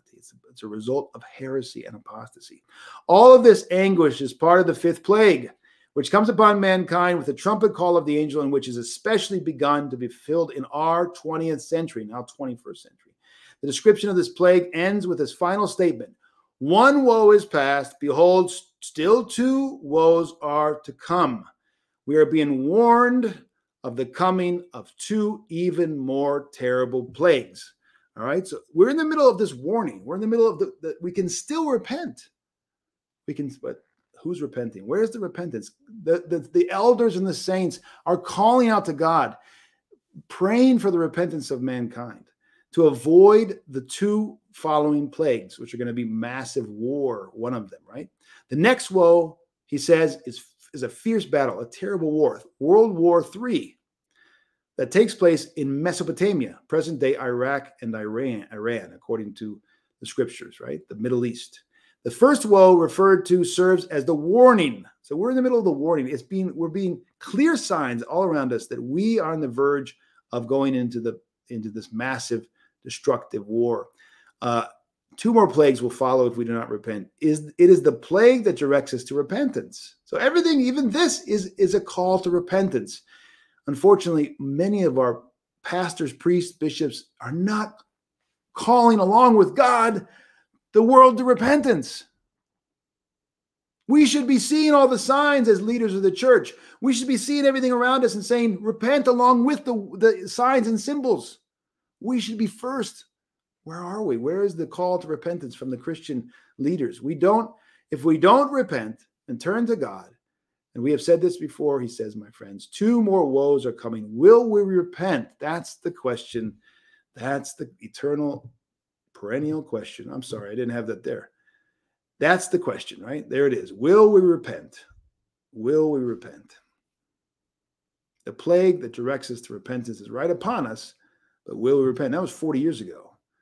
So that's the end of lesson 3.2. I hope that this was very beneficial, because I was tremendously benefited. I was tremendously benefited by this section, and I wanted to share it with all of you. All right, let's open it up to questions. Referring to the schism, do we accept everything that happens as God's will or permitted? It's not God's will. God does not desire God's will in the sense of his good pleasure. It's never his good pleasure for any evil to come. Obviously, we just went through this whole explanation of where evil is and what it is. So he does not will and does not desire the schism or people falling away. God forbid. No. But he allows it because men choose, right? And he respects our freedom. And he calls us continually to back to repentance again and again and again. And yet we insist, and we have insisted oftentimes, to not repent, not return. What about saints like St. Philaret of Moscow and St. Sophronia of Essex? I heard they said that schism was a wound in the body of Christ. Well, it's a wound when anytime somebody departs from us, of course, we're going to be in pain, of course. If a husband and wife separate, one walks away, or not even that. Let's just say we're married, right? And see if we can give an analogy to help you understand this. It's going to be a wound in the body of Christ. It doesn't mean the body of Christ is broken by it. That means the body of Christ is separated. Can Christ be separated? St. Paul, doesn't he say clearly, is there a separation in the body? Is Christ divided, he says? It's impossible for Christ to be divided. So as St. Justin Povich says many, many times, there's only departure from the church. There's only departure from the church because it cannot be divided. So it's a wound, though. Right? It's like a stab from the devil, right? He's stabbing the church, and unfortunately, he's taking away people from it, and the church is wounded by that. But it doesn't mean that it's divided. That doesn't mean the body. It doesn't mean that those who departed and caused the wound are still a part of the body. If they were still part of the body, it wouldn't be a wound, would it? Can we differentiate between the plague on the will over? Can we differentiate between the plague of the will, maybe, over the work of the devil? I'm not sure what you mean. In clarity, is the plague a revelation to us through the scriptures? Not at all the prophecy that the devil is still working against us. Ooh, I'm having trouble understanding your question here. In clarity, is the plague a revelation to us? Well, it is in the sense it's a call to repentance. We just saw that through the scriptures, not at all the prophecy that the devil is still working against us. I don't understand your question. I mean, it's my fault, obviously. I should understand your question, but I do not understand your question. If you want to rewrite it and submit it again with more explanation, I'll try to answer it at the end if you're still here tonight. Does the Orthodox Church have an opinion on the prophecy of the popes and that some consider Francis as Peter the Roman? The Orthodox Church, as far as I know, no saint or no one has ever said that that's a text that they pay attention to or follow or consider. Now, can the demons guess at the future? Yes. Can God allow that to happen? Yes. Is the church or church fathers or saints, anybody who's studied this period or even become aware of that, embrace that as some God-inspired text? No. I don't know of anybody who sees it as And anyway, does anybody in Catholicism think Francis is Peter the Roman? I doubt it, right? Isn't Peter the Roman supposed to be restoring the Catholicism? I forget the exact prophecy. That's how it goes. So are the demons the energy of Satan given to him by God then? No, demons are fallen angels. Demons are fallen angels. They went with him in the fall, right? They fell with him. Or does Satan have only his corrupted angelic powers? Corrupted angelic powers. No, Satan and the demons are fallen angels. They don't have any power over us. In other words, they can't force us to do anything. The powers available to them are basically of bothering, suggesting, pushing, creating fear and enticing and all the rest. That is the nature of the spiritual life. But so I'm not sure what you're asking beyond that. God does not, support him at all in any of his diabolical work, but he uses him and his work. He sees how he's going to do it, and he ends up using even the work of the devil if we repent for our salvation. In other words, all things work together for the glory of God for those who love him. Even the work of the enemy can become an opportunity for us to return to God if we want. So the enemy ultimately has no authority over us whatsoever. We give him the authority. We give rights to the enemy by listening to him and following him and embracing what he suggests and imitating him in rebellion and all the rest, right? So actually they're powerless if we are in Christ. If we are in God, we have nothing to fear in terms of actually getting, to us, in us, and anything like that. Of course, we're on the watch for what the machinations of the devil and the submission of our fellow man, and God forbid to us, to his will and to his suggestions and his deception.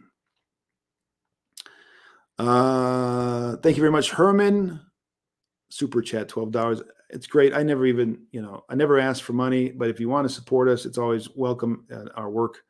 It's always nice to see people support the work. So thank God. Next question. Do the strong delusions that God sends people as punishment mean they've already passed the point of no return, or to encourage repentance at the very end? How can one repent if strongly deluded? So strong delusions come as a fruit of the will of man and the machinations of the devil, not by the will of God. The will, good pleasure, the katevdokian thelema, is not God's, obviously, for anyone to be deluded. In fact, his will is that all be saved and come to the knowledge of the truth. So the scripture uses a lot of different language. They're called anthropomorphistic language. In other words, they take on the form of men, like that describes like as if he's a man with passions and all the rest. He's obviously not. So God doesn't get angry, right? We know that, right? So when God works, it's always dispassionately, obviously. And so he doesn't send strong delusion. I know scripture speaks like this, but it comes to those who've given rights to the enemy and embraced that which is contrary to God's will to become strongly deluded. But even that, and unto the last moment, can become an opportunity, if there's humility, for the person to return to God. Because ultimately the image of God is never, ever, ever totally wiped away. It's always, it could be buried, it could be blackened, but it's still there. So there's always an opportunity for that free will to energize, so to speak, and to return. And sometimes people need to go deeper and deeper before they can return. We have many examples of that, right? Say Mary of Egypt, which you're going to sell it. Remember on the fifth Sunday or fourth Sunday of Great Lent, fifth Sunday. She was an example of somebody who went deep into sin, right? And deeply repented and became a great miracle worker, really, and walked on water. So in that sense, all things can work to the salvation of each person, depending on their disposition and whether they listen and obey and humble themselves. Next question. Thank you for the stream, Father. Oh, that's very nice. Gomer gives a super chat of $10. Thank you. Very kind. Can a man lose his will when he is possessed by a demon? No, not in the total sense. Not in the total sense. What happens is the demon if you can imagine this, in the possession of a human being, the demon essentially gets into, let's say that the soul is like a apartment complex of like 10 rooms or 6 rooms, okay? And what he does is he barges in and he takes over like the ground floor and he says, I'm living here. Right? He takes a corner of the soul and he says, you can't evict me. And occasionally what he'll do is he'll live there, but then he'll say, okay, I'm gonna play with this person. I'm gonna wreak havoc in this house of the soul. And I'm gonna start to twist and turn and speak through it. And I'm gonna do whatever I can to destroy the person's life or destroy their soul, which he cannot totally do that. It's not in his power, as we see in the story of Job. But for the person that can still desire, and oftentimes does. We see that in the life of the Orthodox Church in Greece, for instance, the great elder Elder Savas, who was an exorcist, who was also prophetic about COVID and prophetically said that there would become a vaccine which would kill people. He also was an exorcist, and he said, and he engaged all the time in exorcism, and people would flock to him from all over Greece because they were possessed. They knew they were possessed. They were seeking healing. So obviously their will was still with them, right? So they cannot totally take over the will. They can take part of the soul and like camp out, basically like, a squatter, right? And it's the church constantly seeks through exorcisms and a whole regiment to free them of that demonic possession, but it's ultimately in God's providence and what he allows for whatever reason. I mean, it's a mystery sometimes. Sometimes people become saved through that podvig of patience, and doesn't mean, if you have a possession of a demon, doesn't mean absolutely you're condemned to hell. No, it's not that straightforward. So anyway, we're getting off on a tangent though, but so that's an answer to that question, hopefully. All right, so next question from G, the Greek 79. Father, if the 1,000-year binding of Satan began at Christ's crucifixion and he still continues to be bound, how is he able to deceive and impact so many people on earth? Well, but he's not bound, is he? At the end, what does it say? He'll be loose for a time. And how is he loosed? By the apostasy of Christians. Exactly what we said tonight.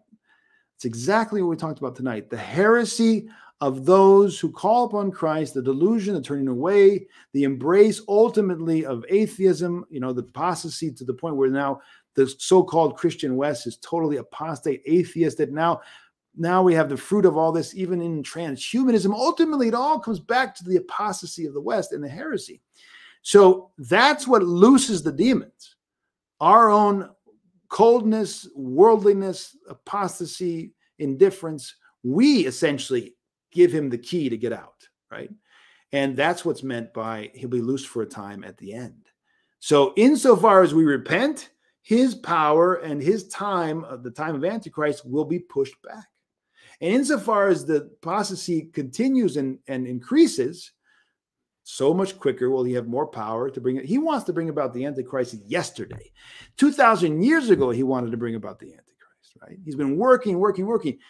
It's the apostasy of Christians that have opened the door for him to have such a global reach today, with all of the inventions that are really oftentimes under his inspiration, in order for him to mimic the Lord and his apostles and the reach of the church. He wants to use all these means so that he can missionize the world, make disciples of the Antichrist, have them all worship his Savior, right? He's mimicking Christ in every way to bring about, ultimately, at the end of time, he will have his Antichrist sit and say, I am the King, I am the Savior, I am God.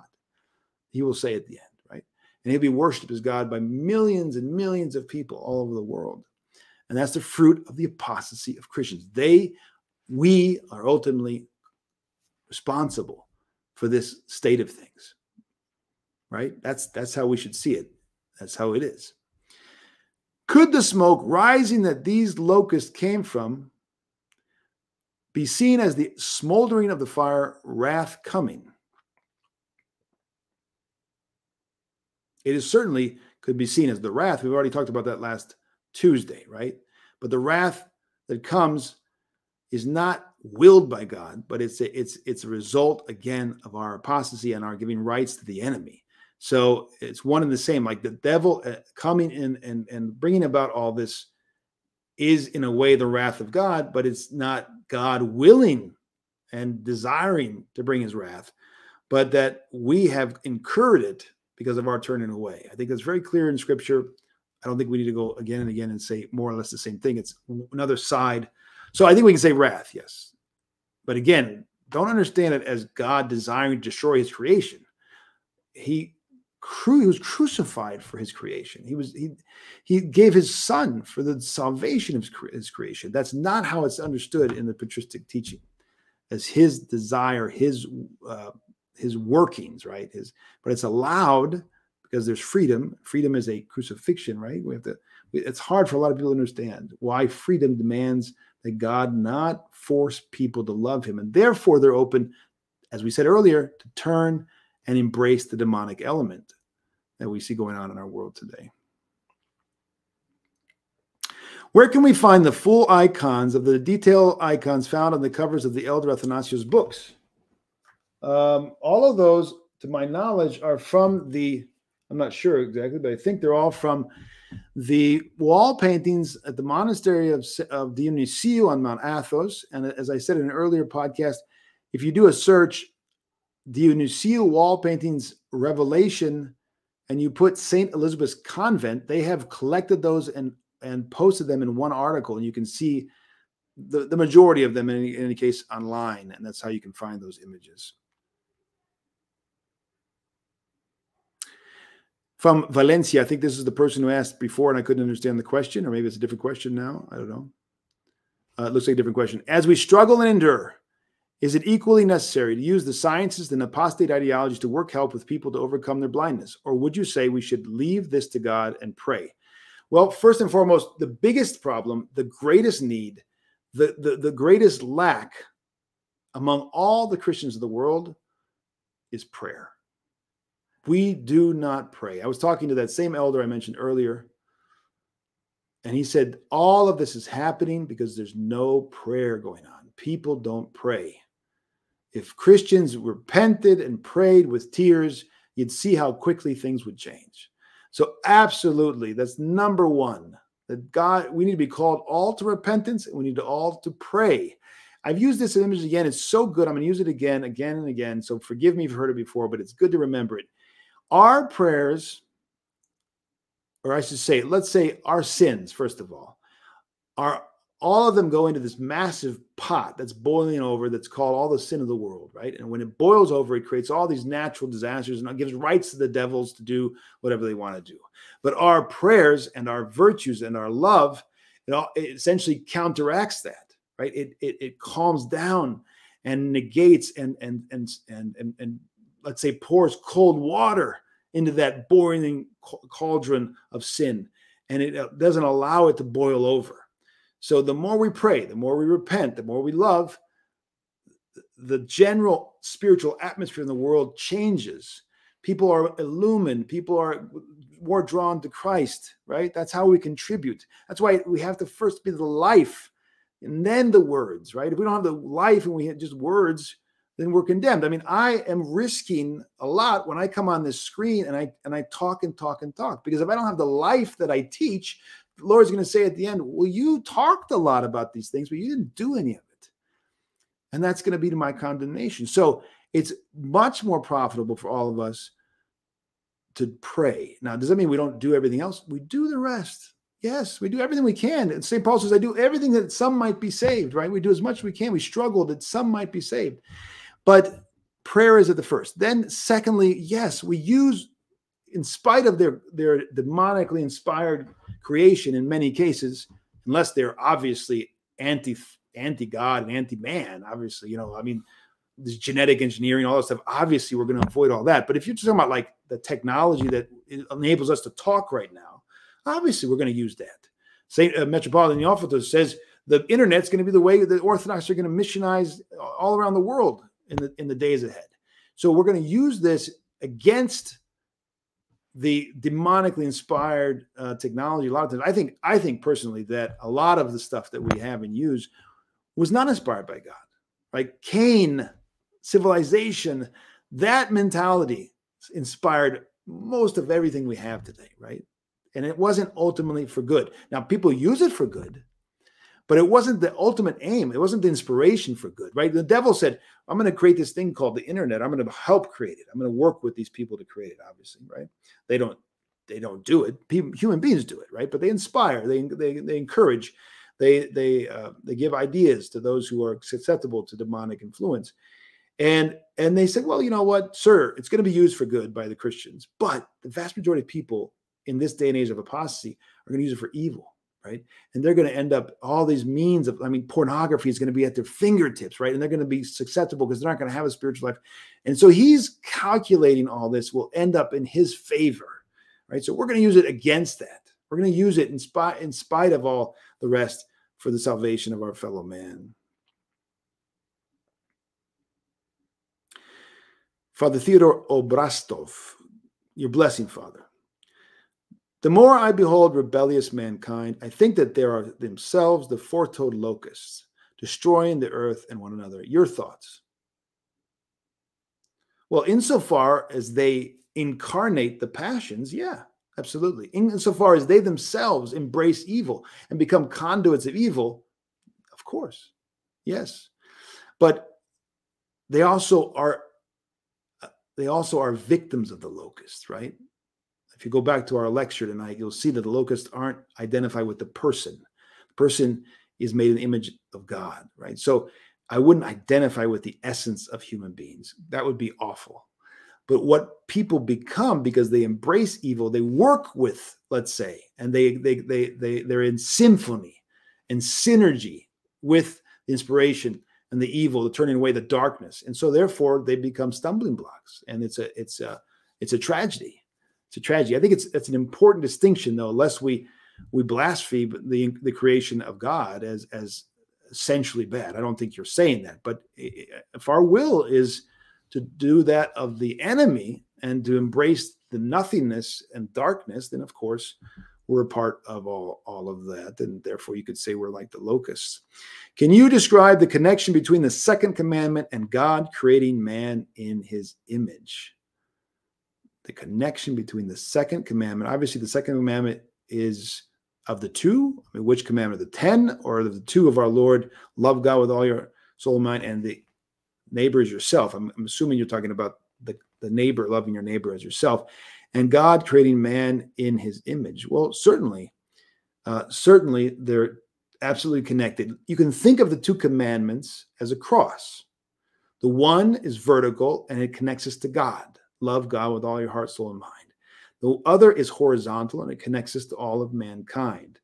And that also connects us to God. In fact, if they're not both present, then we don't have a connection to God, right? Doesn't the Apostle John say as much?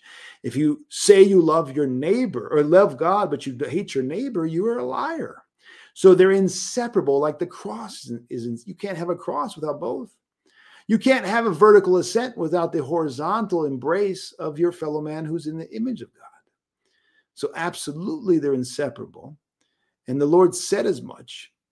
And that's why any idea of loving your neighbor and in any way undermining the commandments of God is total anathema. We saw that during COVID. We had Orthodox Christian priests. God helped them and saved them, and may their prayers save me. But I will say it, and I know them personally, but they said something that's very mistaken. They said, we're going to shut down the churches to love our neighbor. That is nonsense. Nonsense. That's insanity. No, you cannot shut down the churches to love your neighbor. That's exactly what they thought they were doing. Why is that impossible? Because it is a commandment of God to worship him. It is a commandment of God to commune of the mysteries. It is a commandment of God to come together in the Eucharistic synaxes as the body of Christ. And without that presence, without that grace, without that connection and communion, we cannot turn and love our neighbor. That's not love. To shut him off from the chalice, from the communion of the brethren, from the worship of God. That's not love.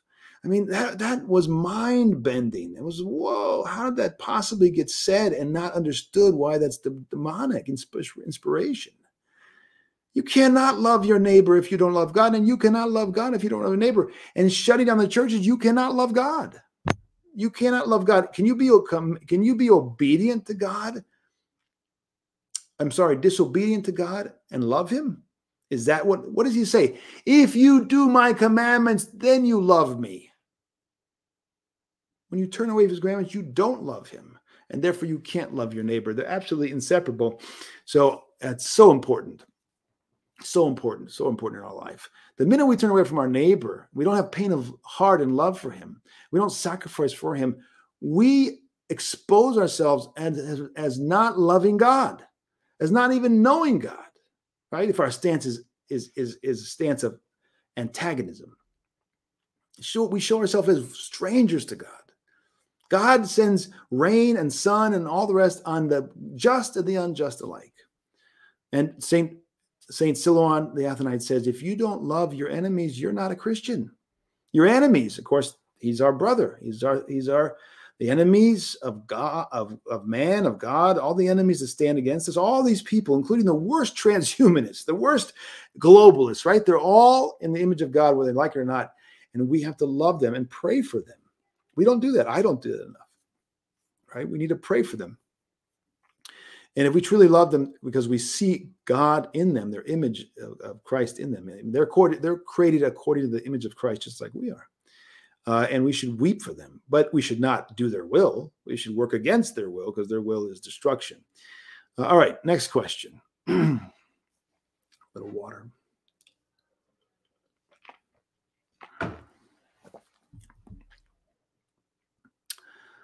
My confusion is over evil not being real. No, we didn't say it's not real. So it doesn't have an entity. It doesn't exist as a being, as a creation of God. Does it mean it's not real? It's not fake, right? It exists. I mean, you can see the fruit of it. So it obviously is doing something. It exists, but not as an essence, not as an entity. It doesn't have an ontological existence, right? Just like darkness doesn't exist in of itself. When does darkness come about? When light no longer shines, right? So that's how you should understand that. But darkness is real, right? It's not fake. All right, so keep going. But that Satan and demons being real. Yeah, in fact, it's very clear that that's the case. What do we say in the Lord's Prayer? We don't say, deliver us from evil. Do you say that? If you do, you're not saying the Lord's Prayer. Did you know that? If you say, deliver us from evil at the end of the Lord's Prayer, you are not saying the Lord's Prayer. Why? Because the Greek doesn't say evil. It says evil one. Don boniro, which is a being, right?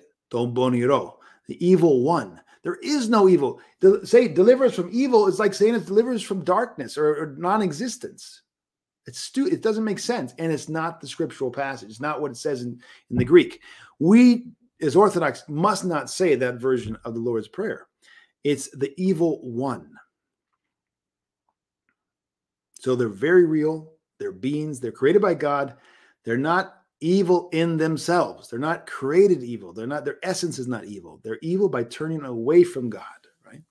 So their power with evil is not real except through our giving it to them. Yes, in a sense, as the elder said, we create it with our choices, with our decisions, with our acquiescence to their suggestions, their deceptions, their lies.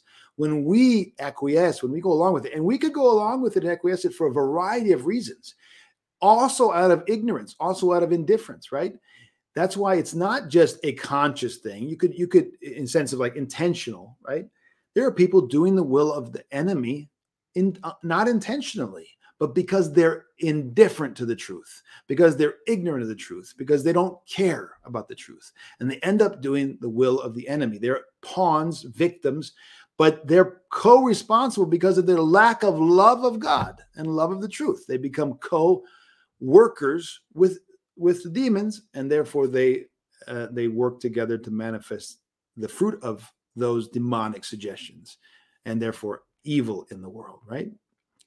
All right, I hopefully answered that. The plague, as you described it today, is it a planned destiny for us, or is it the work of the devil? Well, it's not destiny. We don't believe in destiny. There's no fate. Doesn't exist. There's no luck. There's no fate. It's not planned by God. That's for sure. God doesn't want this to come about, but he foresees it. And he alerts it to us to it through the prophets and through the scriptures and through the signs and through the saints and through all of this, so that we might not be lost. He's helping us every step of the way if we want it.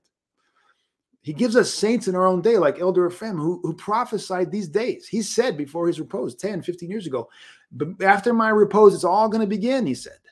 And immediately on his repose, we had the outbreak in Wuhan and all of the house that existed. I believe that's a fulfillment of his prophecy. We have many such saints in our day who help us on the path. And the Lord is doing that. He's helping us every step of the way. So it's not a planned anything because, certainly the devil plans any schemes to bring about all this stuff, but it's the work of the devil. And our acquiescence. I want to actually go to the real root of the problem. The apostasy of Christians is the real problem, and that brings about and allows the devil to do his thing, right? That's what we have to remember. He's powerless if we don't give him the rights in our life. And a warning, the question goes on. Let me read it again. The plague, as you described it today, is it a planned destiny for us, or is it the work of the devil and a warning as a revelation through the scriptures? Yes, it's a warning. We said at the end, right? He says the plague that directs us to repentance. So this plague is a warning. It's screaming to us, repent. But will we repent? That's the question. And of course, it's up to each one of us. Like, you can't repent for everybody else, but for yourself, you can. What does repentance mean? Constant reorientation to Christ, putting him always in your life, first and foremost, every day. Lord Jesus Christ, have mercy. Lord Jesus Christ, have mercy. That's what it means to repent. Be constantly focusing on Christ, his teachings, his words, his will, his desire, his saints, his mysteries, his church at the forefront of everything we do. And then you're on the path of repentance, reorientation, like the prodigal. He was running into the embrace of Christ, right? Can one distinguish if a person is influenced or possessed by a demon? Some can, some can't. Depends on spiritual insight and discernment and spiritual experience. Most, I would say today, cannot. They don't have the gifts to discern. There are signs that they could be under the influence of demons and not be possessed. And that's very common, whereas possession is less common, but it does exist for sure. But the demons won't possess unless they have some really good reason. If they can guide you without possessing, they'll do that. Right? Why would they waste their time? Right? And with all the means and everything going on today, there's so much delusion in the world and so much heresy and New Age and delusion that they don't need to go around possessing individuals. They're possessing people, not literally, but essentially guiding and directing them through many means and all of the lies and all of the delusion today. And they're very successful at it. So I think if when in doubt, probably it's a possession, not within, but as a guidance, right? And that's happening all the time. In fact, that's what St. Diadochos says, essentially. Before baptism, that's what's happening, right? Before baptism, he's within, he says, right? And after baptism, he's guiding from without. But that doesn't mean that they're literally possessing all of the millions of people who are not baptized. It just means they have an ease of access into the thoughts and the minds, right? Because there's no guardrail, right? There's no nipsies. There's no watchfulness. The senses are open. When we're not trained and we're not given the grace and the tools, our senses are open to the demonic. We don't understand that this is the demonic. We don't have the tools to understand. And so it's easier for people just to follow. So there's a distinction between possession and following, but sometimes they seem like, wow, he's so following so much. He looks like he's possessed, like he's so under the influence of the demonic. But you can discern it, but most people can't. It needs a spiritually experienced person. How does one pray effectively, or reading prayer book is substantial? Okay, I think you say, how does one pray effectively, or is reading a prayer book substantial? Well, if you're a beginner, you need to learn how to pray from the saints. And that's why you pick up a prayer book, and that's why you go and you pray the prayers of the saints, of the church, of the liturgical life. You pray them daily, morning and evening. You're going to say the morning prayers. You're going to say the compline or evening prayers on a daily basis. You learn how to pray. That's half of it is learning how to pray. The other half is actually praying. But over time, it's ideal with a spiritual guide to start praying the Jesus prayer. And the Jesus prayer is something we can have a rule in the morning. We can pray 300 or 600 or 900 or 1,000 or whatever it is that we have a blessing, ideally a blessing, right? If we don't have a spiritual father or we're far from a spiritual father, we can pray, but it needs to be limited and simple and probably not at all trying to be in advanced stages, right? We need to begin. All Christians should pray the Jesus prayer throughout the day. All Christians should pray the Jesus prayer at least a certain limited amount in the morning. But to go deep in the Jesus prayer and to start applying refined teachings from the Philokalia, that requires or should require a spiritual guide. Now, the spiritual guide doesn't have to be there next to you on a daily basis, but you need to have access, and he needs to show you. You're going to run into all kinds of questions on the road. But so I would say a beginner, go to the prayer book for a long time. Begin in a limited way with the mouth, the Jesus prayer. Lord Jesus Christ, have mercy on me. Lord Jesus Christ, have mercy on me. Absolutely, all Christians should pray that. And then over time, you need to look for a guide, and you need to find somebody who's going to guide you to go deeper. And it could take years. Really depends on you and circumstances and all the rest. But that's 2 words on prayer. Okay. Tom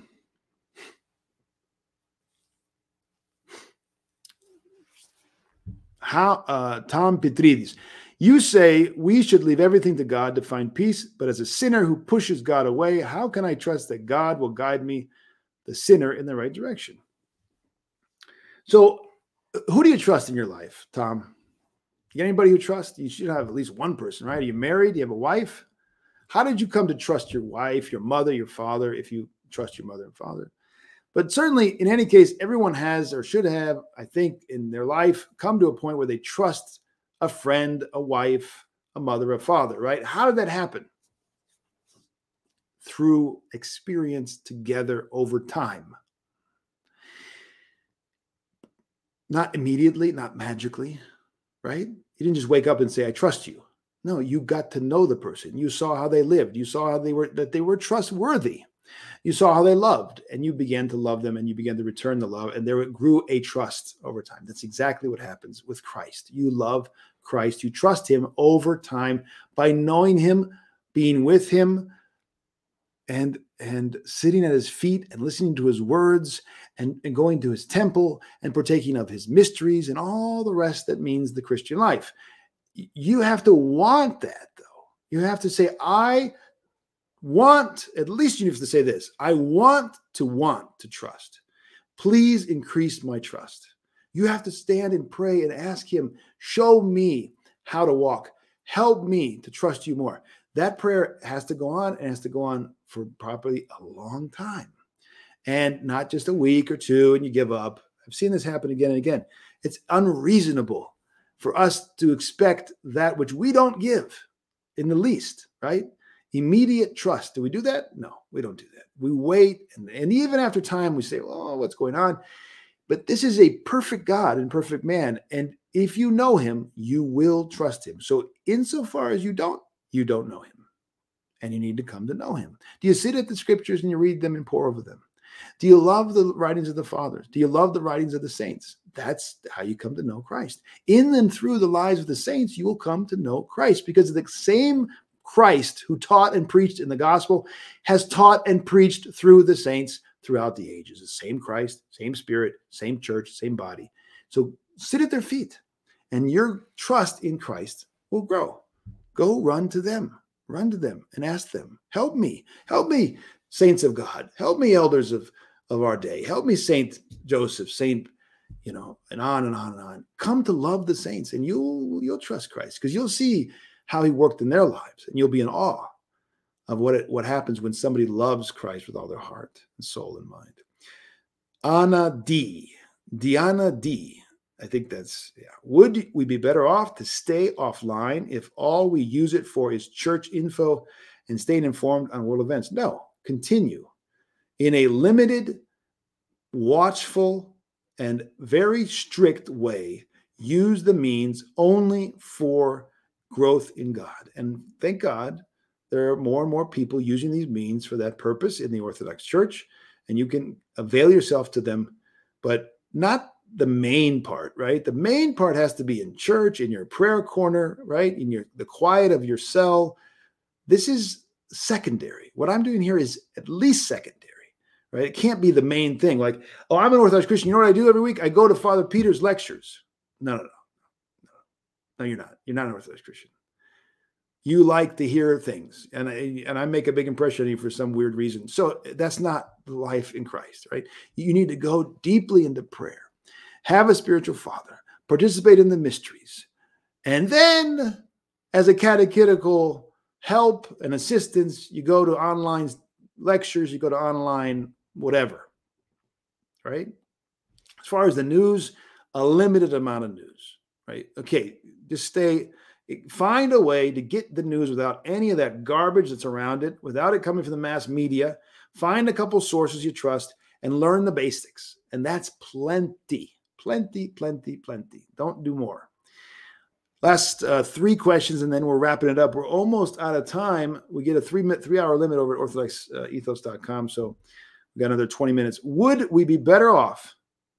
We already did. This is John Schultz. Is Cain's lack of commitment to his sacrifices part of the reason why those who chose that path fall into selfish consolations and passions? Of course, his unfaithfulness led him to what he ended up doing. Of course, he chose that. He looked on his brother. He was jealous. He didn't give glory to God. He didn't humble himself. He chose that infidelity, which then brought about the search for consolation, right? The curse didn't come from God as if God created the curse and wanted the curse. God forbid. Curse came as a fruit and as the direct result of his infidelity, right? And he could have gotten rid of that curse if he returned. And Adam and Eve could have avoided the fall if they said, "Evlo Yisum, forgive us." But they didn't. They hid. And then they blamed the other one. And they remained in that. They didn't humble themselves. And that is the path to flee all of this civilization, which is headed for destruction, is to return and repent continually. That's the path for freedom from all of this insanity. It's not to become a prepper and fill your house with guns, okay? It's not the path to be free of the coming destruction. Although there are plenty of people who think that's all they got to do, and they're very deluded, right? It reminds me of what Father Seraphim Rose said about the super correct, right? There's super correct people on the right, and they're going to be super correct in everything. And yet they're still going to, he says, bow down and venerate and worship the Antichrist. And why is that? Why? They got it all right. They're doing everything right. They're super correct Orthodox. But that's not the essence of the thing, is it? It's not to be right and correct. That's a disease. To just be right and correct and think that's orthodoxy. That's a delusion, right? And it's a very strong delusion. And we have to be very careful of that. Right? It's not enough. And just like this idea, like we're going to do externals and we're going to avoid all this stuff. It's not like that. You can do that. I mean, go fill your house with food. That's not a bad idea, but that's not going to save you from temptations and destruction. Anyway, you're going to distribute it all to your friends and neighbors when the time comes. So it's not going to save you even from, potentially going hungry. All right. So next question. What is predestination? Well, I don't know to answer you from the Protestant Calvinist standpoint. I'm not a Calvinist theologian or interested in their theology. In fact, the little I know, I think it's demonically inspired. But this idea that God determines from the beginning, before your birth, whether you're going to be in heaven with him or not, whether you're going to be saved or not, he predestines you. He predetermines your ultimate fate, right? And so, you basically are already chosen that you're going to be saved, and the others are chosen they're going to be lost. That's a total misinterpretation of the Apostle Paul. It's a total misunderstanding of the meaning of the words and the context and the general theology of the church, which would never allow for that interpretation, which is a tragedy, grave tragedy that they've fallen into this delusion. God foreknows, he foresees, he does not predetermine. That would be a denial of people's freedom, which would be denial of the image, right? The authority or the power that's given to each human being by God. And God wants them to have that, to choose him.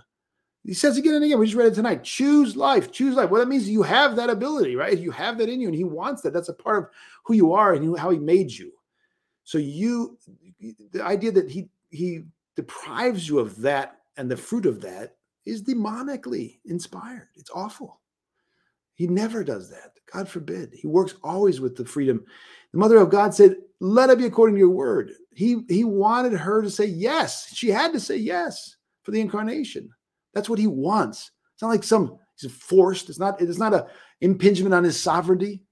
This is all nonsense. Legalistic, moralistic, ridiculous, rationalistic approach to God. So he foreknows, he foresees, he does not predetermine your choices in your life. Your thoughts, two more questions. Your thoughts on the tremendous outpouring of the Holy Spirit at Ashbury, Kentucky. Well, I'm not God. I can't give you a final judgment, but since you're asking my thoughts, I have to say that I am very, very reticent to embrace it for a variety of reasons. Some of you heard tonight. I'm very reticent to embrace it as an outpouring of the Holy Spirit. And I would encourage everyone to do the same thing. And I would say, wait and see. Of course, God can do whatever he likes in anywhere on the face of the earth. God can inspire people to embrace him. But the problem is the context and the way does not resemble God. Like Christ says, I am the way, the truth, and the life. The truth of Protestant evangelicalism is not the truth of the gospel. It's a distortion, a perversion, a falling away. The way in which the prayer and the offering is going on may be very, very heartfelt. It may be very, blameless in terms of desire. I have no doubt. But the way of Christ does not resemble the way of evangelicalism, as seen where? Where's the standard? How do I know? Who am I to say, right? How do I know? What's the standard? The saints. The saints of all the ages are the standard. Christ is the standard in their lives. Christ and they are inseparable.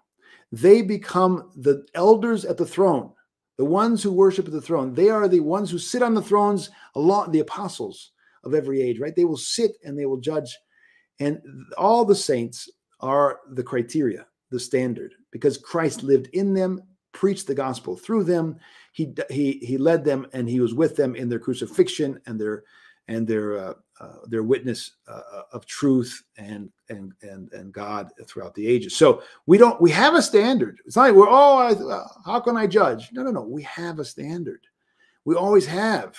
That's why the church can say anathema to this heresy. Well, how can the church fathers dare in council to turn to this group of sincere people at the time, right? The Nestorians or the iconoclast or whatever it is, right? How can he dare to turn to them and say anathema? How do they dare to do that? Because they, just like in the Acts of the Apostles, said, and how did the apostles dare to say that? Because they said it seemed good to us, not just to us, and the Holy Spirit. You see how those two go together. The us are the successors of the apostles who have the same faith and the same life, and the Holy Spirit, which inspires and speaks through them and guides them in every age, as promised by our Lord and God and Savior Jesus Christ. They can speak to the truth of things. And they said, this teaching of yours is inspired by the demons, anathema, right? So we have a standard. We have the ecumenical councils. We have the lives of the saints. We have the writings. So when we come to Ashbury and every Ashbury, we don't sit there and say, oh, who's the judge? I don't know. Well, it could be. It seems good. They're very kind. They're very sincere. There are millions of people who are kind and sincere all over the world, right? That doesn't mean much in terms of whether it's true. and whether it's the truth and the life and the way that has been witnessed to for 2,000 years. That's the standard we have to judge it by. Now, does that mean that in spite of whatever problems or limits or delusions that exist already in evangelicalism, God can't work with those people? Absolutely, he can work with those people. He can work in spite of it, though.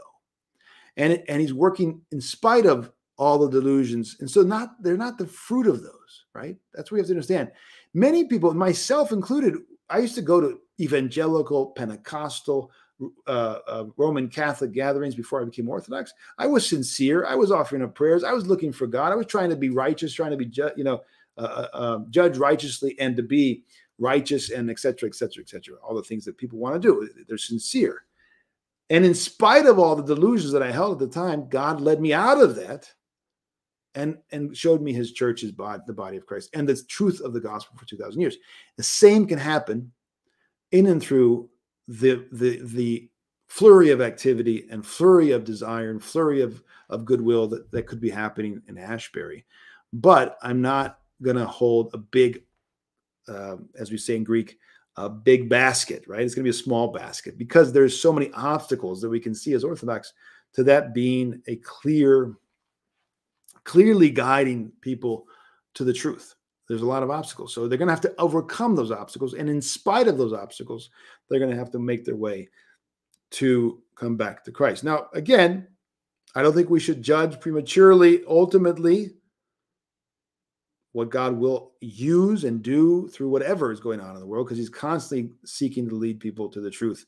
So we should just wait and see, and of itself, it will come in due time.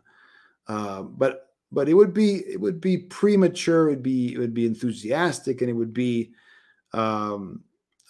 without the criteria of the gospel and the saints to run to conclusions and to be excited and to be. I mean, these things have happened innumerable times, right? And still we're on the path to apostasy, generally speaking, right? So we'll see. Will you ever be doing any talks on the East Coast, Baltimore, D.C. area? I'm actually going to probably be invited to speak soon in Eastern Pennsylvania. I was just called recently, and that might come together, but I don't know when. But if you stay abreast of our work, you might you'll see it eventually announced, but it probably won't be till the summer. So not far from Baltimore, just up the road there in Eastern Pennsylvania, it looks like it might come together. All right, I think that's it. We'll probably have questions over in CROWDCAST. Let me see. No questions in CROWDCAST tonight. I guess you'll save them up for our next meeting over at CROWDCAST, all the people who are on Patreon. If you're not a patron, if you're not a part of CROWDCAST, you should join us. Every Thursday, we have a question and answer session. It goes to about 2 to 3 hours. You can ask any question you want, and we'll answer it. And it's pretty much every Thursday. Next Thursday, we're not going to be gathering because it's the first week in Great Lent. And with that, I wish you all a good beginning of the Great Fast. Just to remind everybody, we begin with forgiveness Vespers. We ask forgiveness of everyone in our community, in our life. We beg them to pray for us and to forgive us for everything we've done.